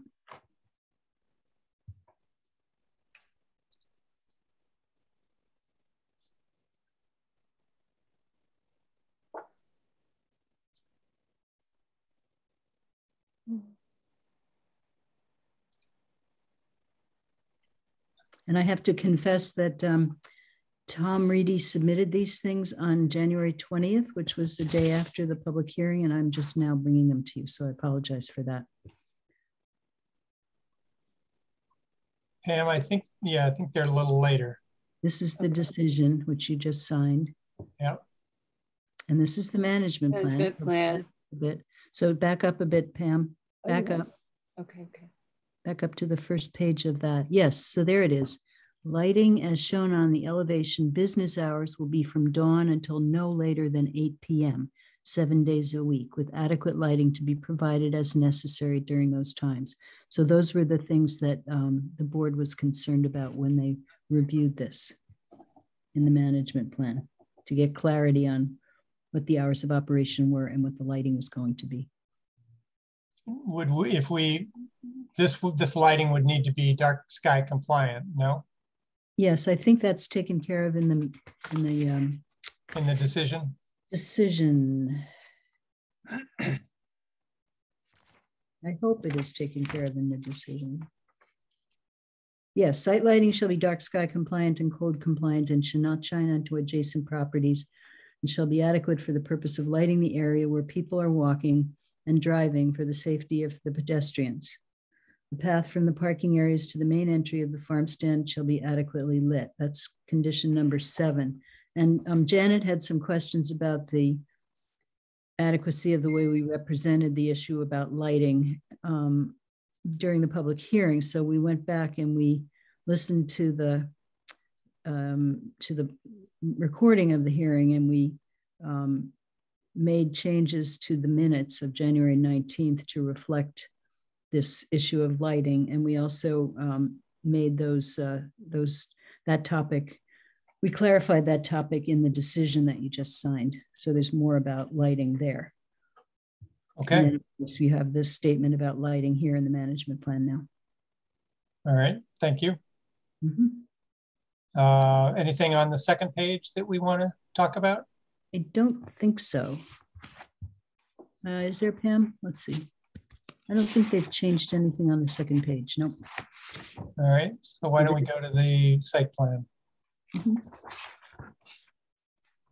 So the site plan, as you can see, they have handicap parking on the south side of the site. They have a handicap space there with an access aisle. I think there are 2 handicap spaces there actually, but then they've added one and it's labeled ADA and it's up by the entry to the building. So that was also in response to a comment that Janet made about having a long way to travel from the originally proposed handicap spaces over to the entry to the building. So this is the new site plan.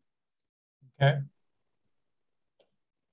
All right, board members, any comments on these? Do they seem to meet the requirements that, or the concerns that we had when we had our hearing in your memory?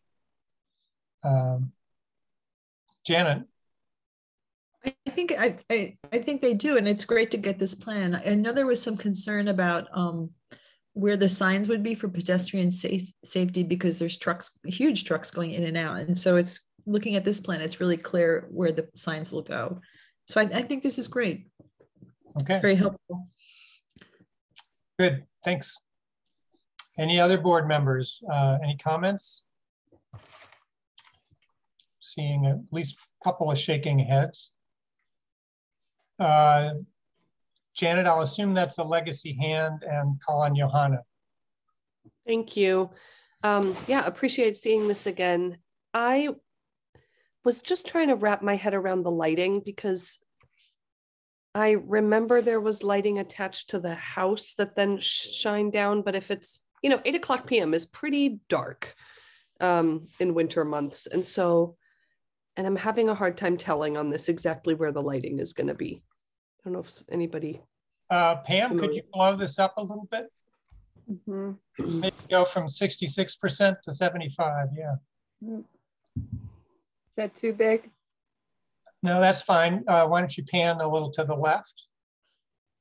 There we go. Okay. So I see the word motion, light on house.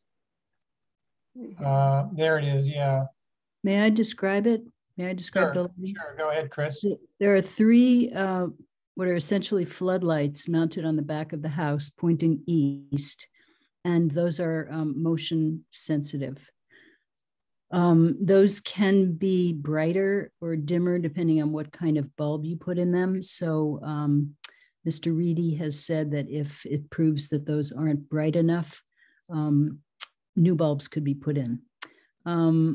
But right now there are 3 of them and they point east, and he says that they cover the area where the traveling would be. Then there's another light. There's at least one other light at the entry, and it looks like from this plan that there are actually 2 lights at the entry. They have 2 little circles, and the entry is at the southwest corner of the new building. Then there's another light on the north side of the building at the porch, and those lights are kind of it's like a pie plate with a little bump on top of it, and the light hangs down. So those are dark sky compliant. In addition to that, there's a light on a pole that's existing, and that's down near where the north arrow is towards the bottom of this plan. And that is on from dusk till dawn. And maybe, yes, that's exactly where it is. So there's a light there on the pole. There are 3 lights on the new building and 3 floodlights on the house pointing east. The floodlights on the house won't bother anyone else because the Wagners own all the property around here, so they're not going to be spilling over into somebody else's property. So does that satisfy? There is also. I'm satisfied. Thank you. Okay, thanks, Chris. Any other board comments?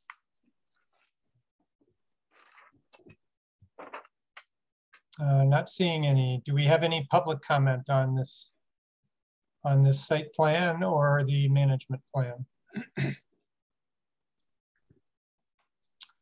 Don't see any hands there either.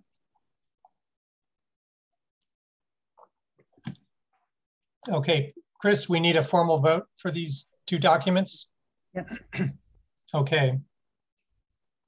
Could we have a motion to approve the site plan and the management plan as submitted by the applicant? Jack? Jack, you were muted. As so moved. Yeah. Okay, thank you. And Tom? Okay. Okay. All right, any other comments before we vote? Not seeing any. All right, we'll go backwards this time. Johanna. Aye. And Janet. Aye. All right, I'm an aye. Tom? Aye. Jack? I'm going, instead of aye, I'm going to approved. Thank you, Jack. I'm so confused. I'm so confused by that. But and hey. Maria.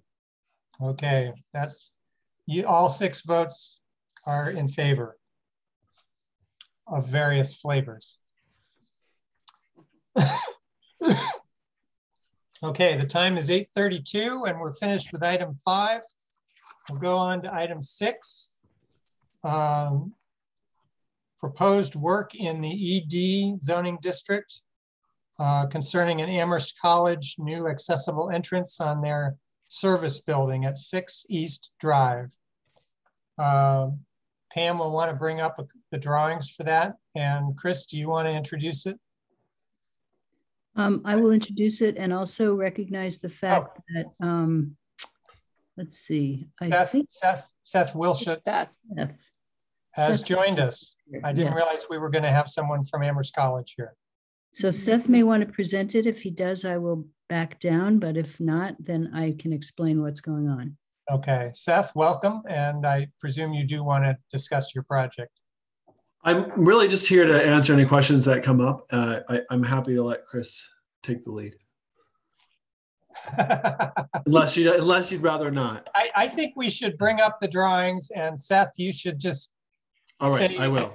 As much or as little as you want to say about them, so that we've at least shown the images for the public, and you have represented Amherst College on this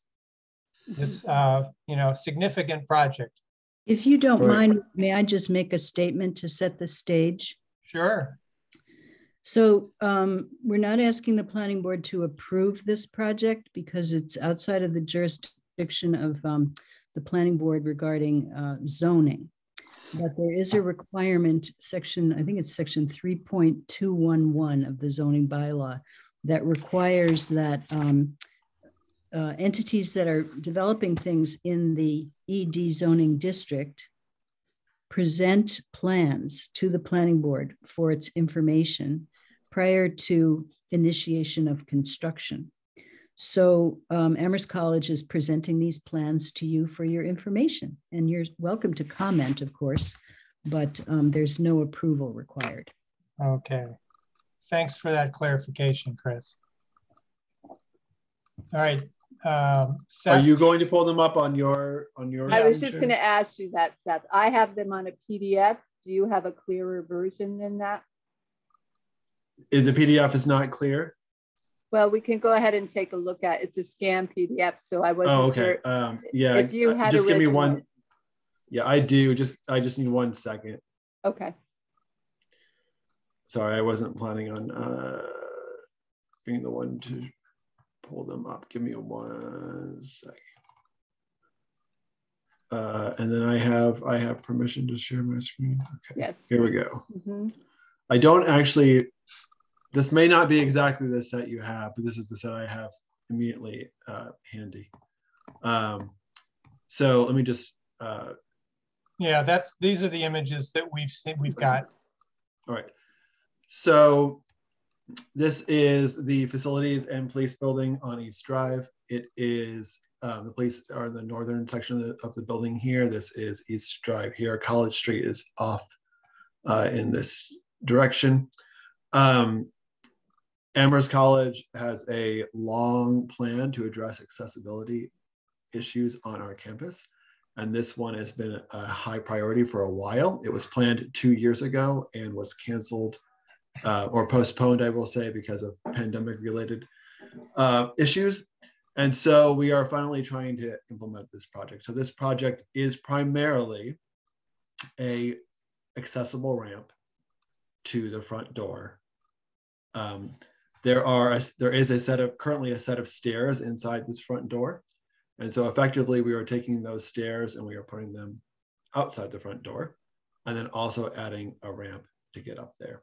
We are also, at the request of the Amherst College police chief, adding a door operator to this door. It'll be a new door because the door is being lifted up the number of stairs that we have here. And then we are doing a limited amount of interior work around one of the restrooms, as well as kind of redoing all of the paving, resetting the curb. There's a bunch of ancillary work that kind of has to be done to make this kind of all function. But the primary point of the project is to provide an accessible entrance to the first floor of this building, which is our police station. And we have a need for students for various reasons who have to get to the police station.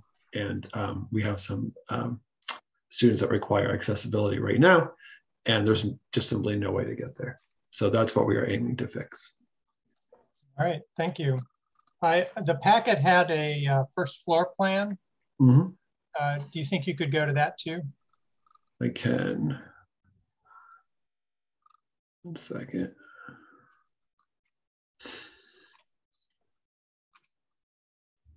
Sorry, there's a lot of drawings here. So that's it. Here we there, are. There you go. That's it. Yeah, so this is the new stair. This is infill where the existing stair is. The ramp comes up this way, up this way, up this way. The first 2 legs are below the Massachusetts Access Board requirement for needing handrails because they're below 5%. So the first 2 legs don't have handrails, and then this section does have a handrail. This is a new door and a door operator on that door. This is a new vestibule door just because we had to put a new door in to make it kind of all work.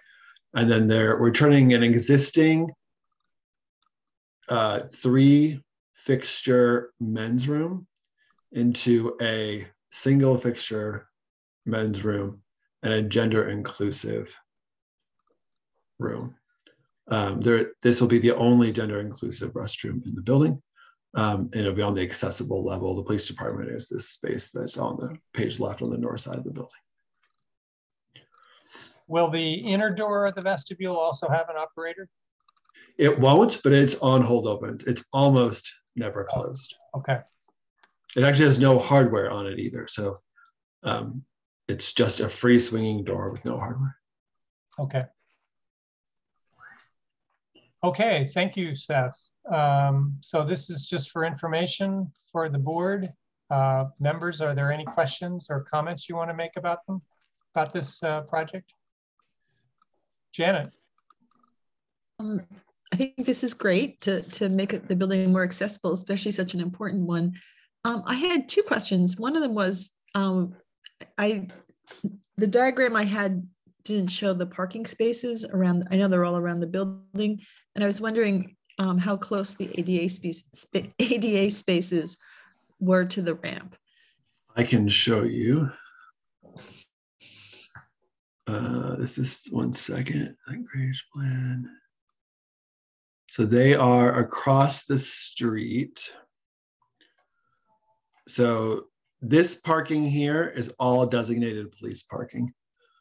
So the police have a side entrance that comes in over here. So this is all police. So there, and then this is temporary delivery parking, and then there's staff parking back here.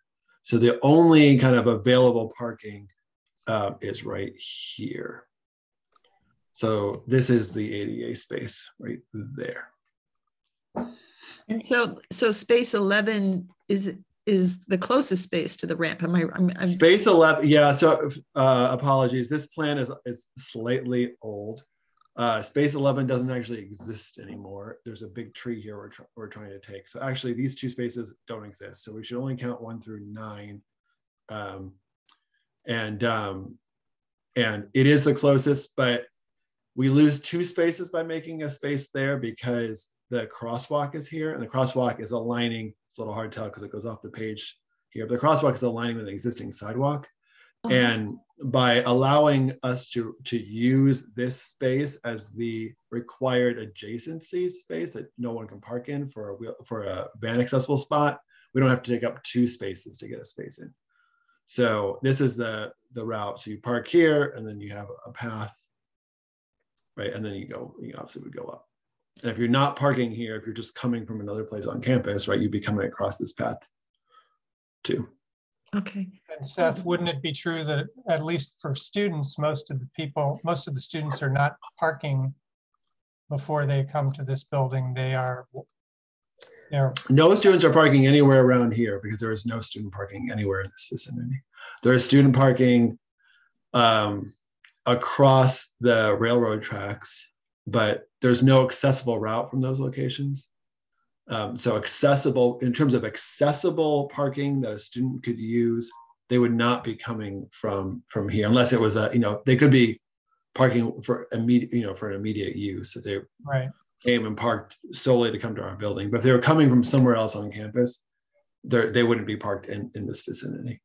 So the parking that spaces 1 through 11 would be visitor parking then potentially? No. Oh. No. So who parks?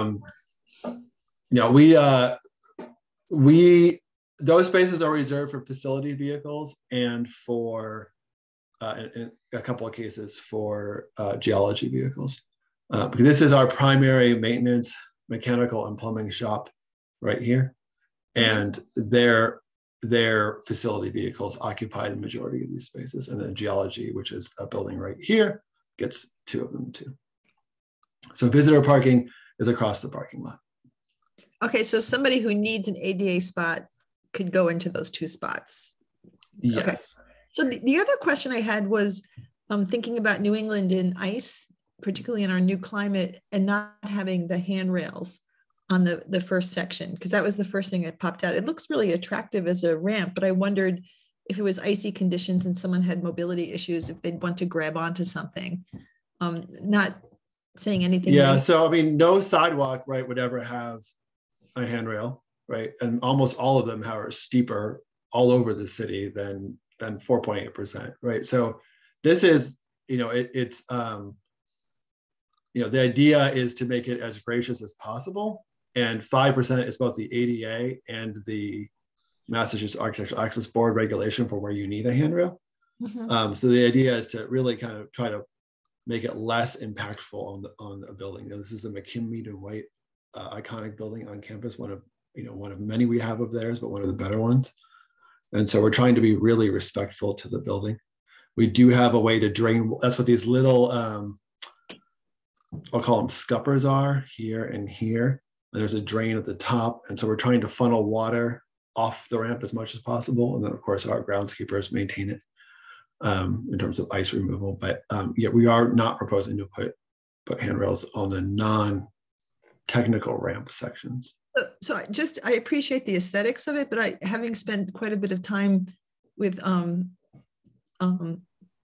people with mobility issues and very slow movers, I think some kind of subtle but attractive handrail would be really helpful to somebody who's having trouble moving. If somebody has a walker, a cane, I think having a handrail would, maybe you could put it on the wall so it's not as noticeable, but I think it would be really helpful to someone And then also we have a disability committee that maybe you could check in with and get some ideas from too. So those are my comments.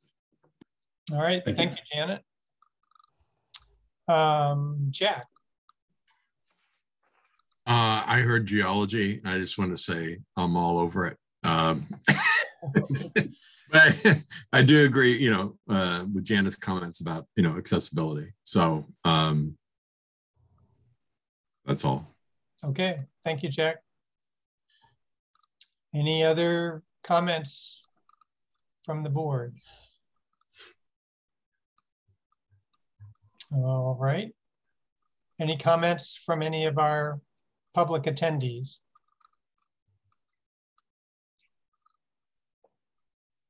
Mr. Marshall, just to let you know, I can't see that when Seth's screen being shared. Okay, so thanks, Pam. I can see that and I do not see any hands. Okay. Okay, all right. So thank you, Seth. Thanks for showing us what you're planning, and I hope you'll take our comments into consideration as you finalize and move forward. Thank you, everyone, for your time. Good night. Night. Okay, so the time now is 8:46. We're up to item 7 on the agenda, fees for public hearing legal ads.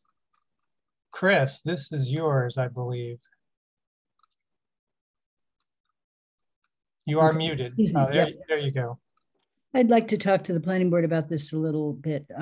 So right now, when someone files an application with the planning board, site plan review, special permit, subdivision plan, there's a fee associated with that.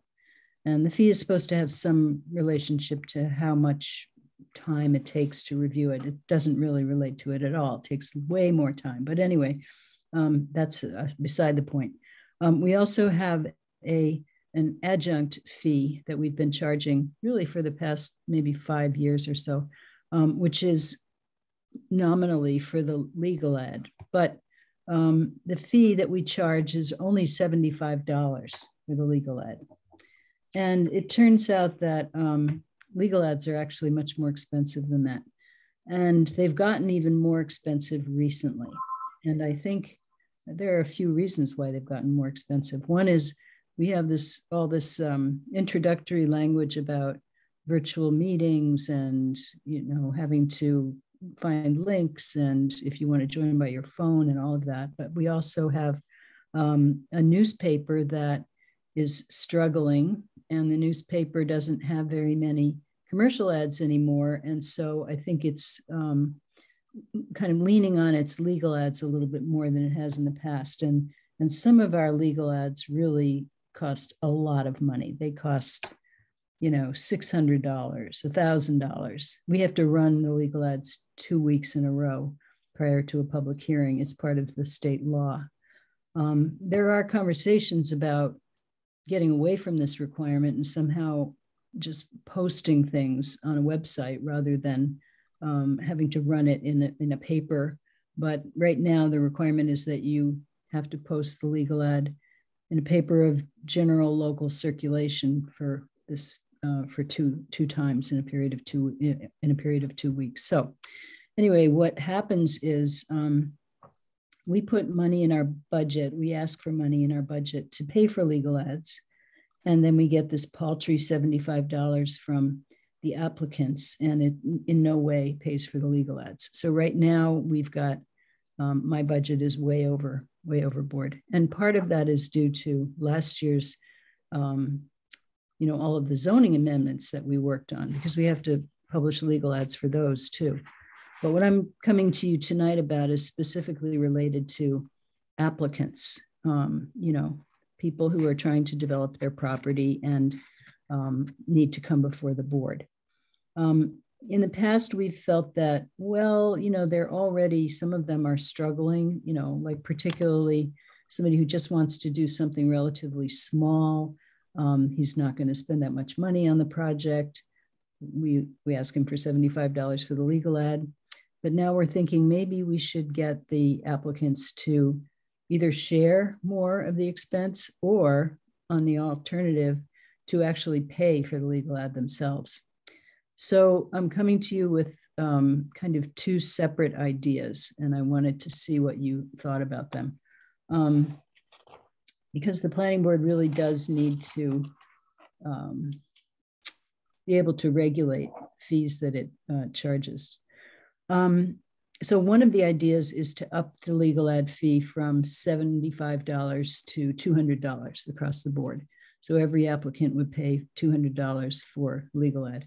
That still doesn't cover the full cost of the legal ad, but at least it helps the town in paying for it. So that would be one alternative, one option. The second option would be to actually require the applicant to pay for the legal ad entirely. And this is a little more complicated. Right now, we have this very easy process where either Pam or I draft a legal ad, we send it around to Rob Mora, get approval on the draft, and then we send it right to the Gazette, and they write back to us and say, okay, we're going to publish your legal ad these 2 days, and here's how much it's going to cost. And that's fairly simple.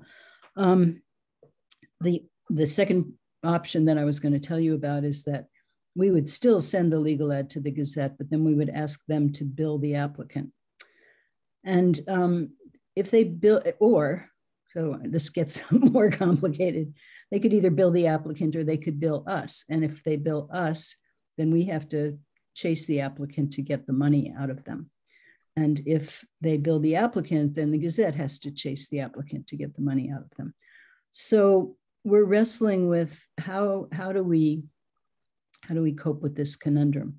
The way the Conservation Commission handles it is they submit the legal ad to the Gazette the same way that we do, and then they receive a bill from the Gazette. Meanwhile, the Gazette has given them an estimate of what this legal ad is going to cost, and the Conservation Commission staff tells the applicant, okay, give me a check for $586 or whatever it is. And the applicant gives the check to the staff person for the Conservation Commission, and then she pays the bill when it comes in from the Gazette. So really the two options are, as far as you're concerned, do we raise the fee to $200 and then the town kind of bears the burden of the rest of it? Or do we actually try to get the applicant to pay for the actual legal ad? So I just wanted to have a discussion with you about that. And then if you want to decide tonight, that's okay. If you want to think about it a little bit and we can talk about it next time, that would be okay too. But I wanted to just get your feelings on the matter. Tom, I see your hand. Thanks, Chris. Just one of the comment that I see often in working with nonprofits and other kind of organizations through my business is a scale, right? So what we don't want to do is make it really hard for small businesses and startups to pay this fee. But then we also might recognize that there are large organizations that could easily pay this fee. And sometimes that fee might be scaled based on the size of an organization, the income or revenue of that organization, or some other really simple to quantify value. And that way your small startup with zero revenue for that year could pay a small fee. And an organization that's been around for 10 years that's looking to permit and add a big chunk onto their property, could easily pay $600 for an ad. So it's just something to consider and sort of evaluating the applicants up front to scale that so that there's not back and forth chasing people for those fees, but there's just, they know ahead of time it's going to be this number, or this number based on how many employees or their annual revenue. So it's just a thought that might simplify that process and get you where you want to be and not make it hard for small businesses. That's a good suggestion. Thanks, Tom. Maria? Thanks. That might be hard to ask for private information like that, Tom, as far as like how many employees and what's your annual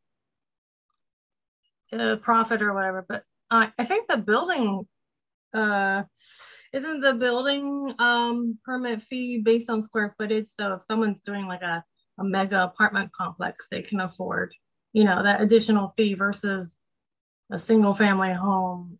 Isn't it by square footage, I think? And so that might be an easier way that's not like asking for, you know, a business's sort of, you know, income. So, you know, square footage is a way to also kind of get a feel for that. I mean, I know that some nonprofits do larger buildings, but by the time they're doing a project that size, they probably have, you know, the capital to pay for things like that. So it's just another kind of similar to what Tom was saying. Yeah, that idea came to my mind too. I think the building permit is based on the dollar value of the construction that's going to be happening.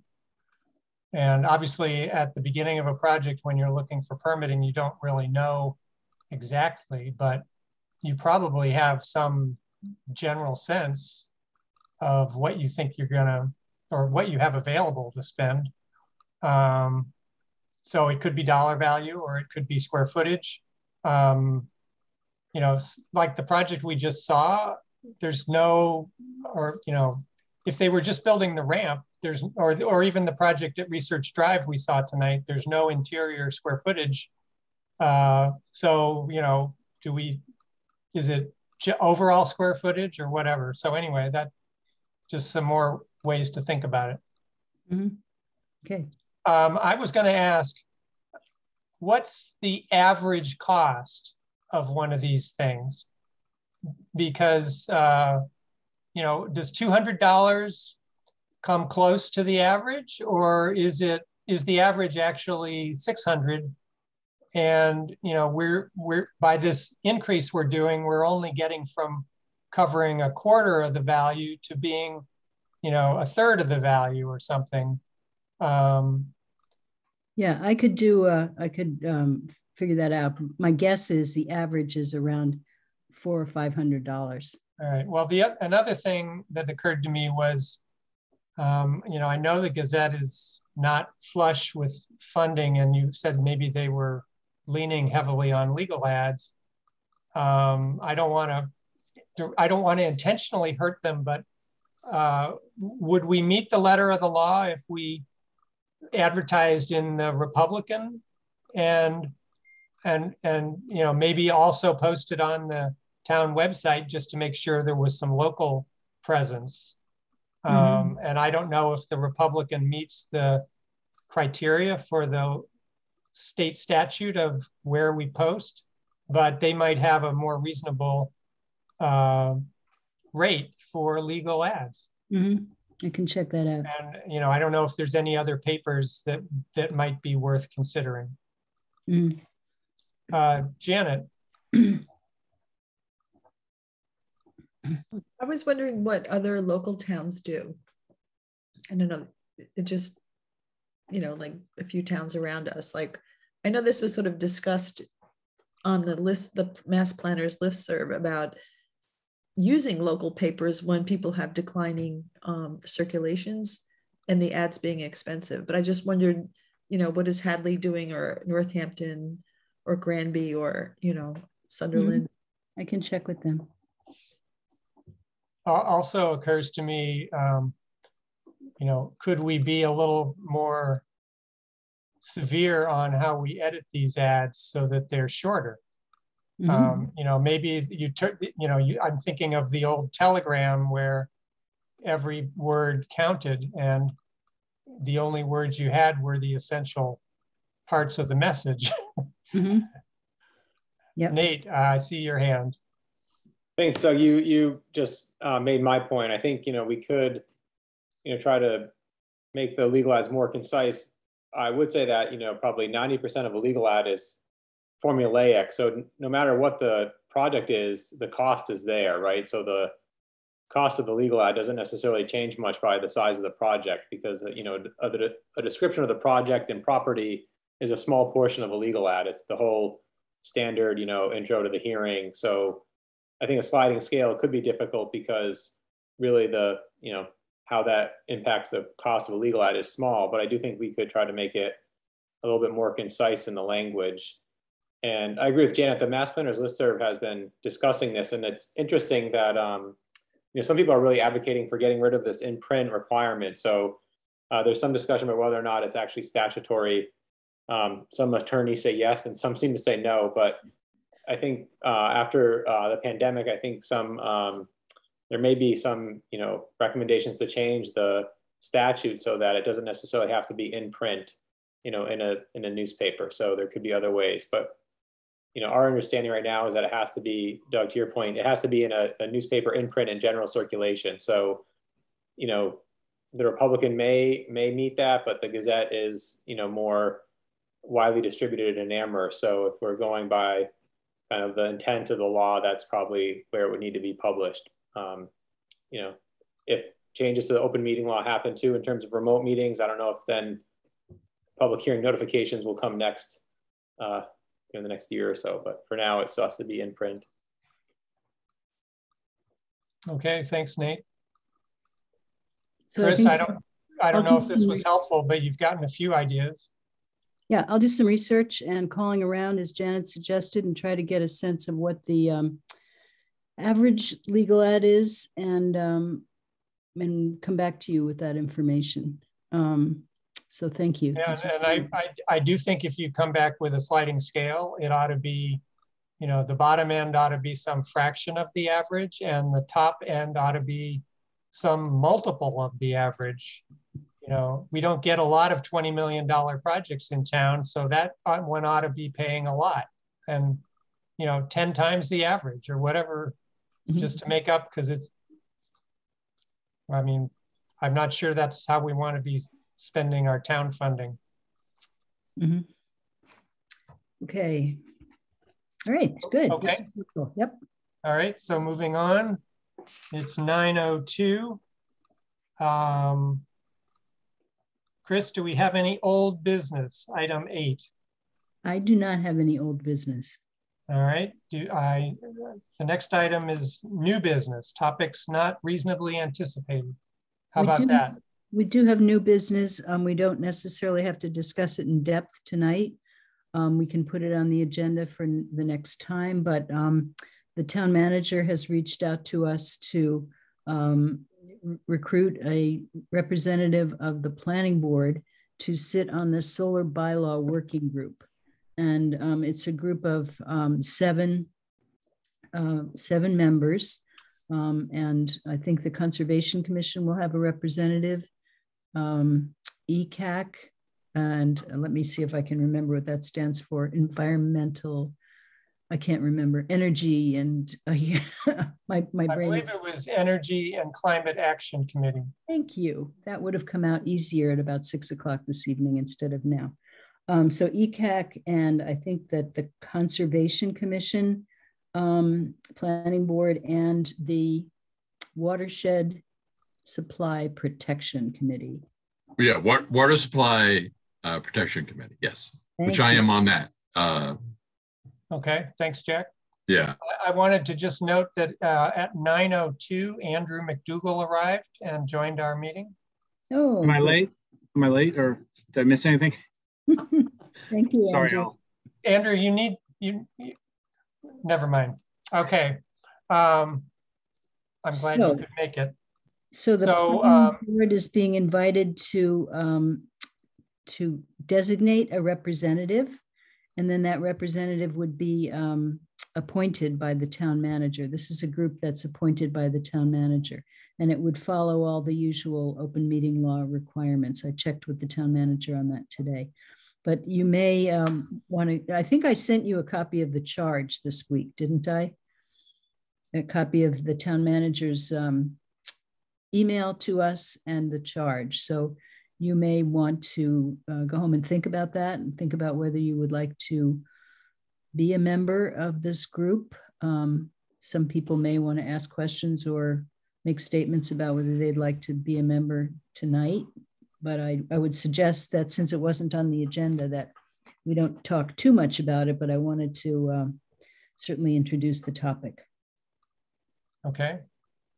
I did see in that email from the town manager that it was expected to have a fairly significant time commitment and that they may meet twice a month.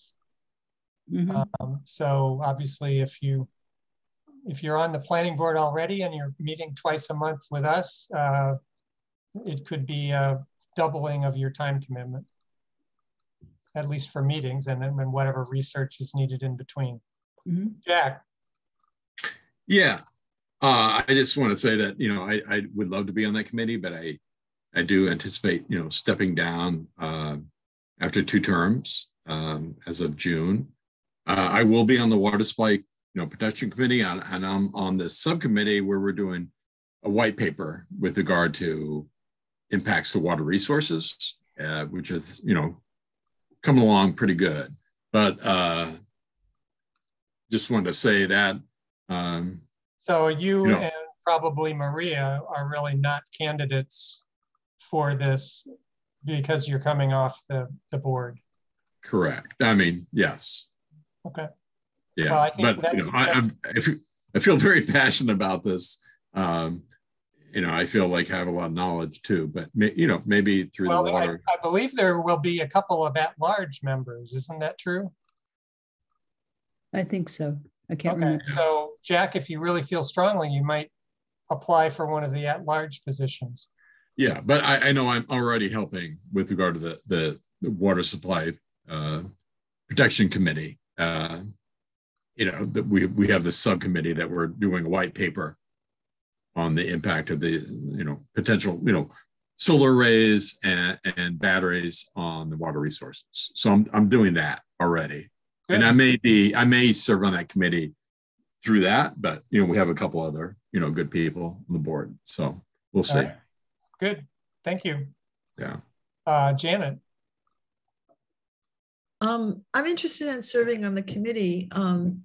And you know, just because the topic is interesting to me, and I hope I can add some legal heft to it, or kind of as they work through the values and statements about the bylaw and things like that. But I do see it could be a bear of a job in terms of the committee's work. And there's a staff person assigned to them, right? So that will. The staff people are Stephanie Ciccarello and myself, and I have recruited Nate to help me. So, yeah, so we're not going to have a very big staff, and I'm sure Pam will be recruited from time to time to help us out. But yeah, but a capable staff. So. Capable. That's a good way to put it. All right, so we will put this on the agenda for the next meeting. Yep.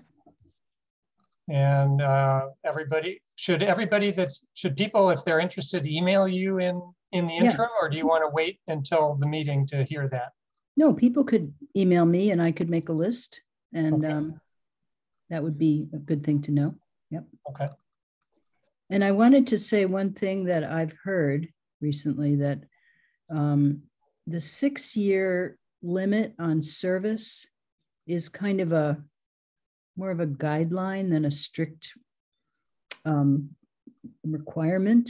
So people who have been on boards and committees for 6 years, I think if there are people waiting in the wings who are well qualified, they may be, you know, given preference. But if there aren't those people waiting in the wings who are qualified, and the people who are in the position now want to continue to serve, I think there's an openness to that there hasn't been in the past. So I just wanted to make sure that everybody knew that.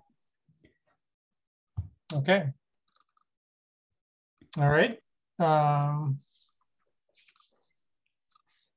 Any other new business not anticipated? I can't think of anything. No. All right. Item 10, Form A&R subdivision applications. Do we have any of those coming? Pam and I are happy to report that we do not have those tonight. No. Okay. How about ZBA applications? Nothing new to report tonight. All right. How about SP, SBR, and SUB? Nothing new to report. Okay. I think I've reported things already. All right. Item 13, Planning Board Committee and Liaison reports. We'll start with Jack, PVPC. Yeah, we had, an executive committee meeting where I think we approved, it seemed like a lot of e-bike type, stations throughout, Western Mass.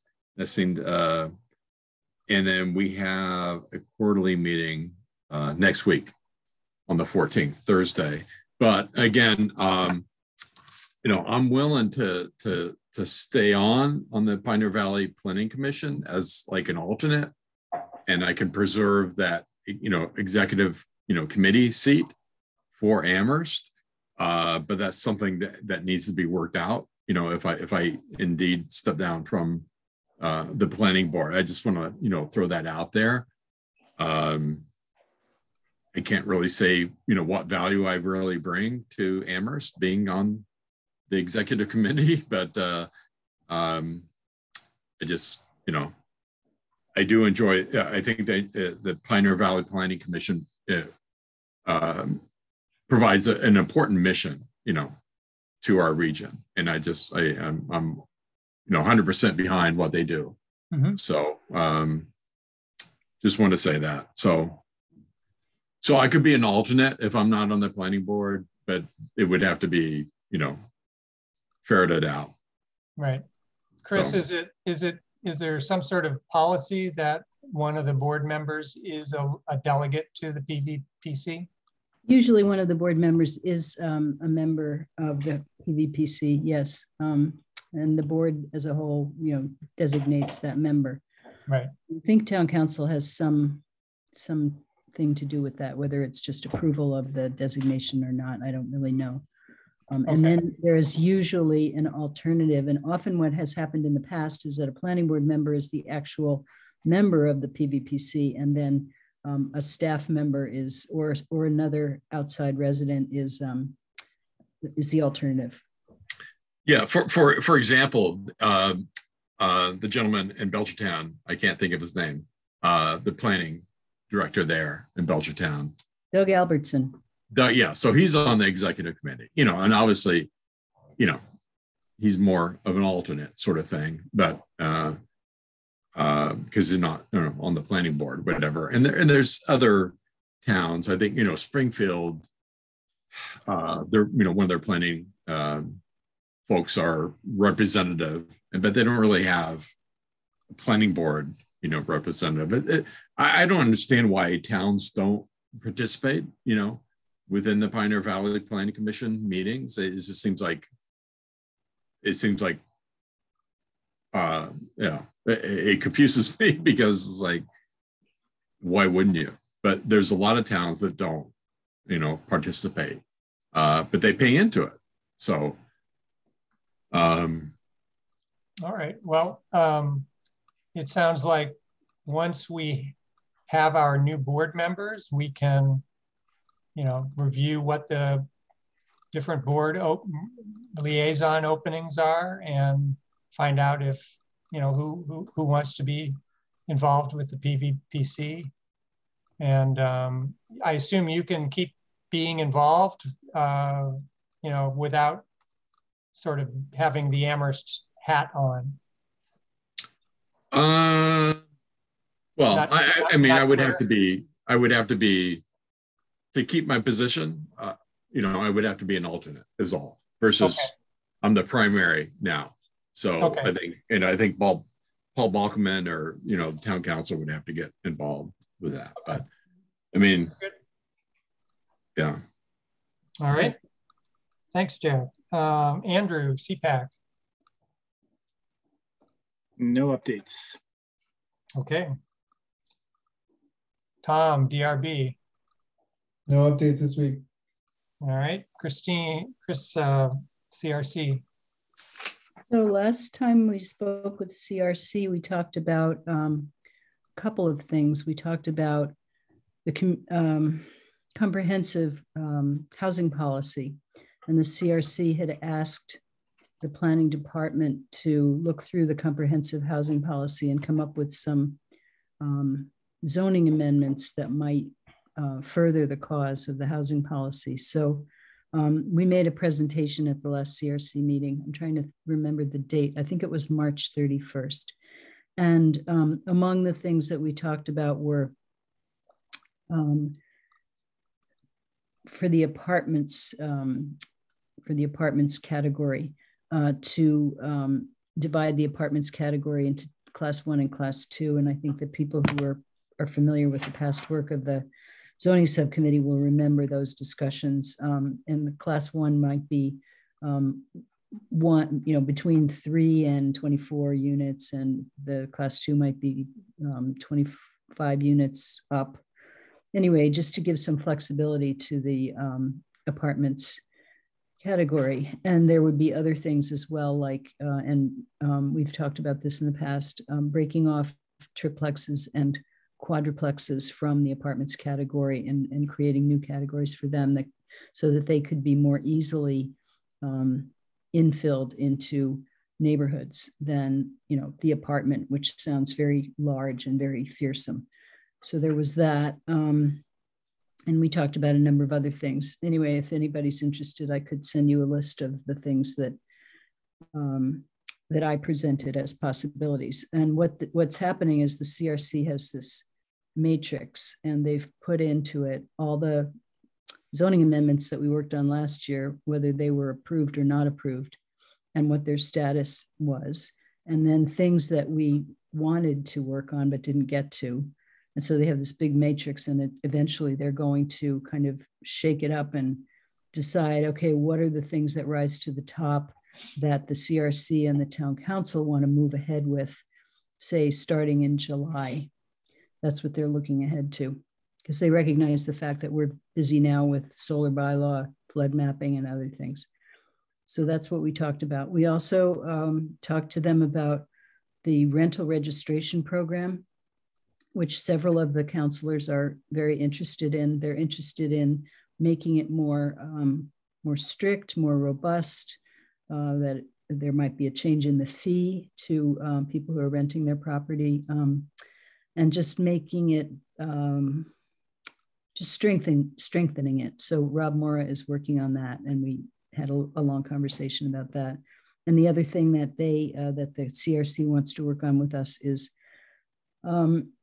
bringing Article 14 into some level of permanency. So things that are currently permitted via Article 14, which you will remember was the temporary zoning during the COVID crisis, that, things that don't really require a special permit, can we make them permanent? So we're talking to them about that. So those are the things that right now the CRC is focusing on. I think the rental registration project is huge, and that's going to take up a significant amount of their time going forward over the next 6 to 12 months, but we'll see. So. All right. Thanks, Chris.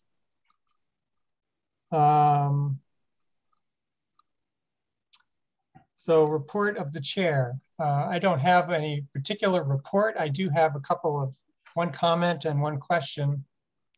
Chris, the question has to do with the sort of design guidelines study and the RFP that's kind of being prepared. Do you have a sort of update on where that whole process is?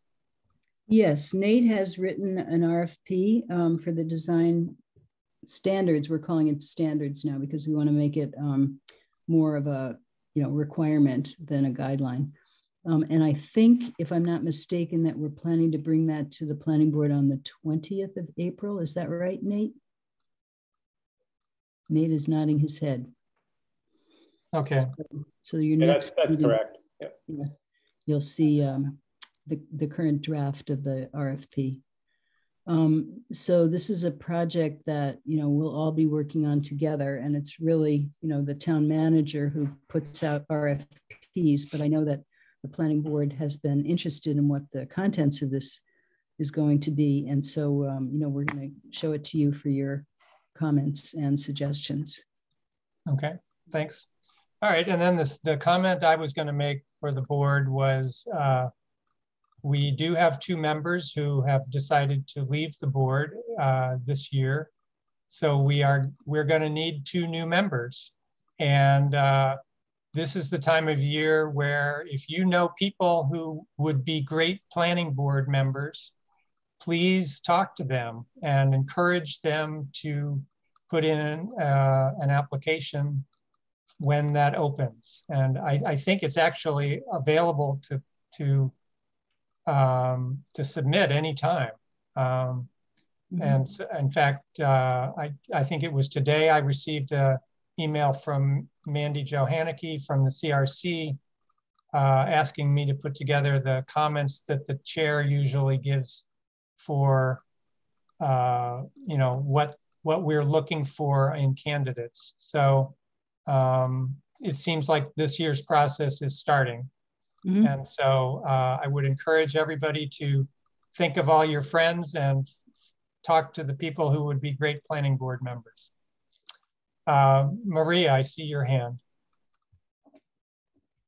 Yeah, I in fact preemptively asked some people, and they are going to put throw their hat in the ring. And I had asked architects just because it's nice to have some, you know, people from a variety of backgrounds, but I think in particular architects. And so I asked a couple one. So one definitely is a yes. I think Manny Jo had reached out to me as well and asked if I was going to reapply, and I said no, but that I knew someone in particular in town was going to apply, and she said, oh yeah, he already did. So hopefully, yeah, you'll have a really strong board. I mean, you already are really strong, but hopefully, yeah. I didn't want to leave you high and dry. I had a really good person in mind, so hopefully they'll be a contender.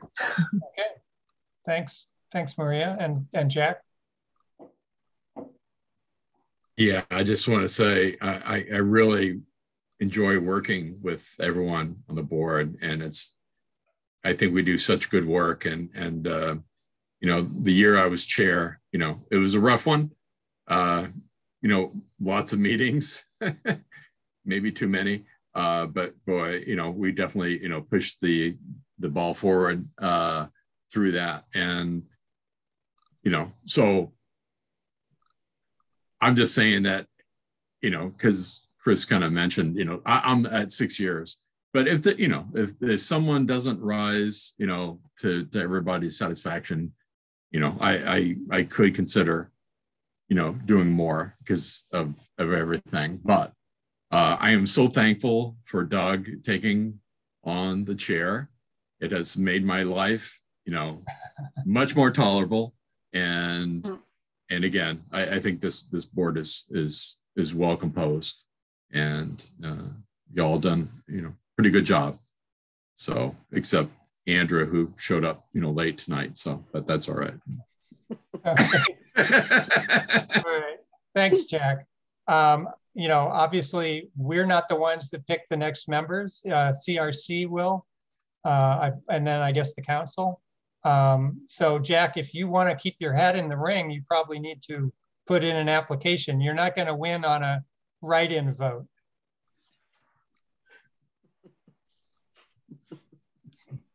Okay, so that's really all I'm just having a little fun there. Sorry, okay. But it is what it is. Thank you. Yep. All right. So that was the chair's report. And Chris, do you have a report from staff? I don't have a report tonight. No, thank you. Okay. So the time is 9:23. It's an early night for us. We powered through a bunch of things, and thank you all for coming. Thank you very much. Okay, good night, and thanks for coming in to sign. Right, and we'll see you all in 2 weeks. Thank you, Pam. Thank you, Chris. You're welcome. Good night. Good night. Stop recording. Stop recording.